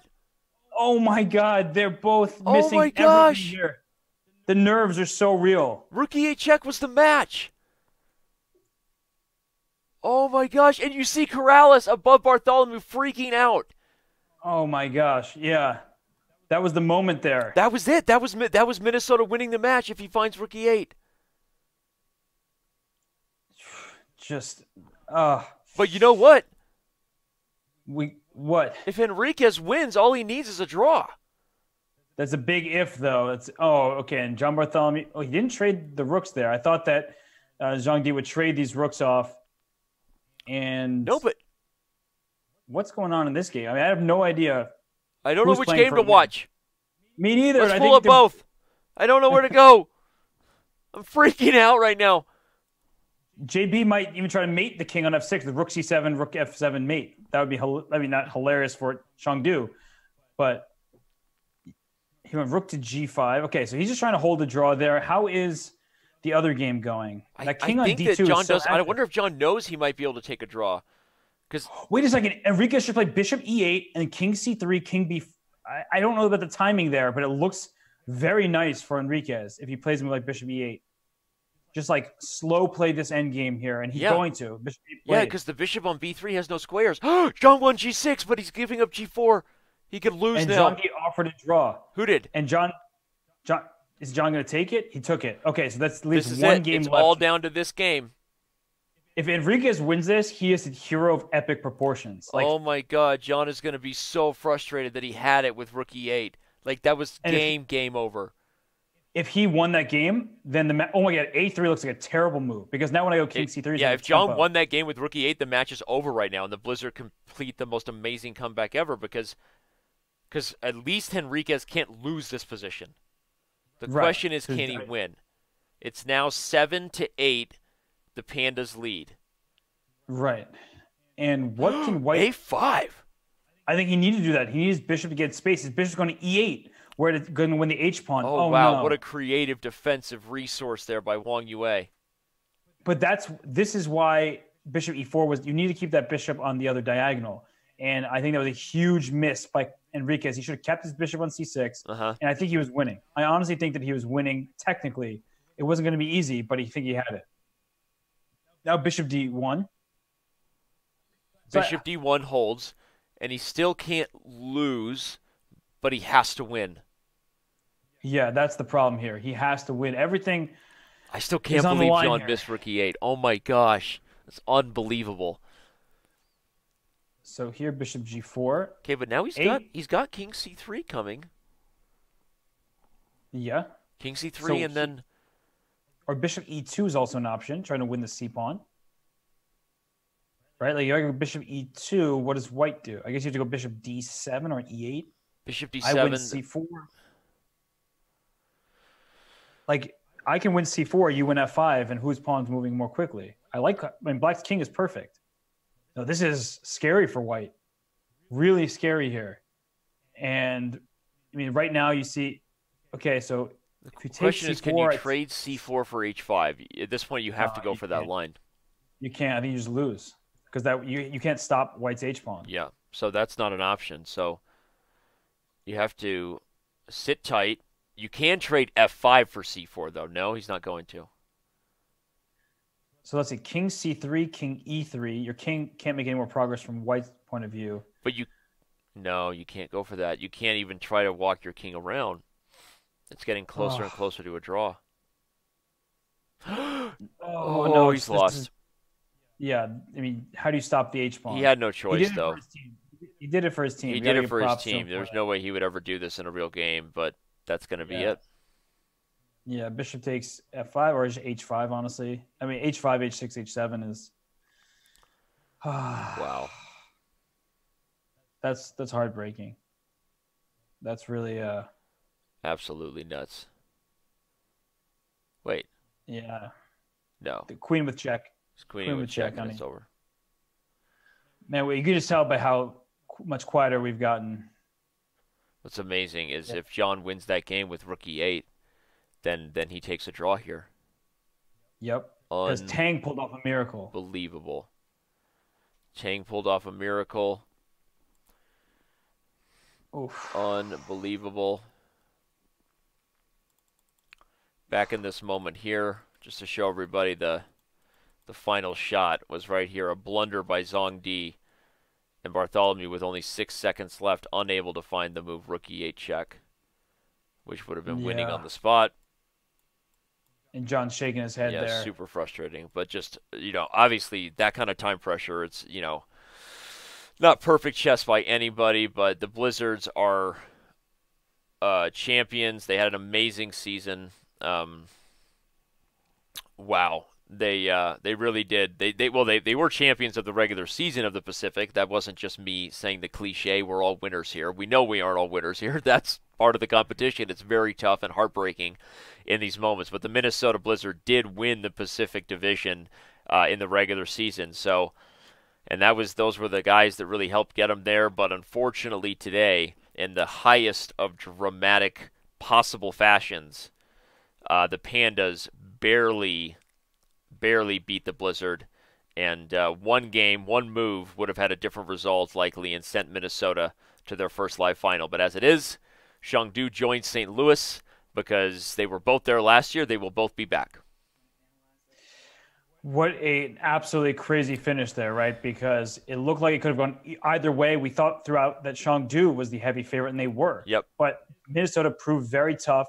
They were a great opponent. They're a great champion of their division in the regular season. And unfortunately, we saw them slip up in that final round. Fidel Corrales had a draw, I wouldn't say totally in the bag, but he was as close to maybe a theoretical draw as you could get in a position like that. He unfortunately slipped up just by having a lot of time on the clock.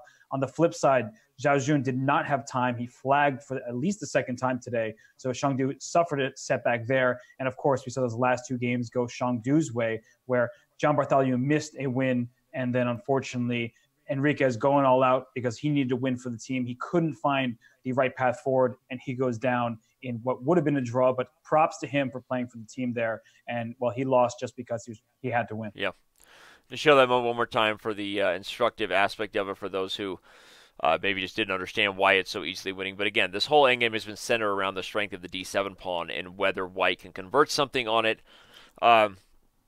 And frankly, maybe there were early opportunities, as Robert was highlighting, to go get the pawn. But John was doing his best to keep his eye on the c8 square while trying to go for that. And even though he didn't play in the most forcing way, it actually happened because of a blunder right here by Zhang Di. And the reason this move wins, again, black cannot take because the bishop defends e8, which would mean white gets a new queen with check, and it's just over. White's just up a queen and just completely winning. But even moving the king would not save the day because rook takes d8, and black is unable to win this bishop and protect the d-pawn from queening at the same time. So black takes the bishop, and white can even do a renegade rook, give up the rook with check just to make sure you get a queen with a tempo and go on to win the game. So obviously these moments and many more are going to be covered here briefly as we send things over to Levy Rosman and the post-match highlights show at twitch.tv/ProChessLeague. So don't go anywhere. Stick with us. Let's raid Levy and bring him the noise and the funk and all the hype that was probably the most dramatic, most exciting Pro Chess League coverage you and I have ever done, Robert. I mean, okay, not true. The finals last year. Zavine Andraus, but I mean, this has been literally nail-biting stuff. You couldn't fake this drama. Wow. No. Yeah, and we have to tip our caps to Minnesota, bid them a farewell and a great season. And it hurts, honestly, to say that. But, Danny, you're right. It was fantastic. We couldn't have asked for a better match. We couldn't have asked for better competitors within the match. So, it was fun for the fans.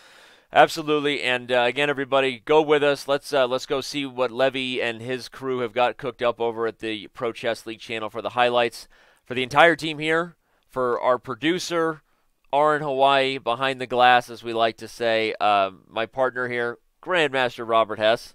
If I could just reach over there and squeeze you and hug you, I would, but I can't because it's magic. Hey, Danny, you did a great job today.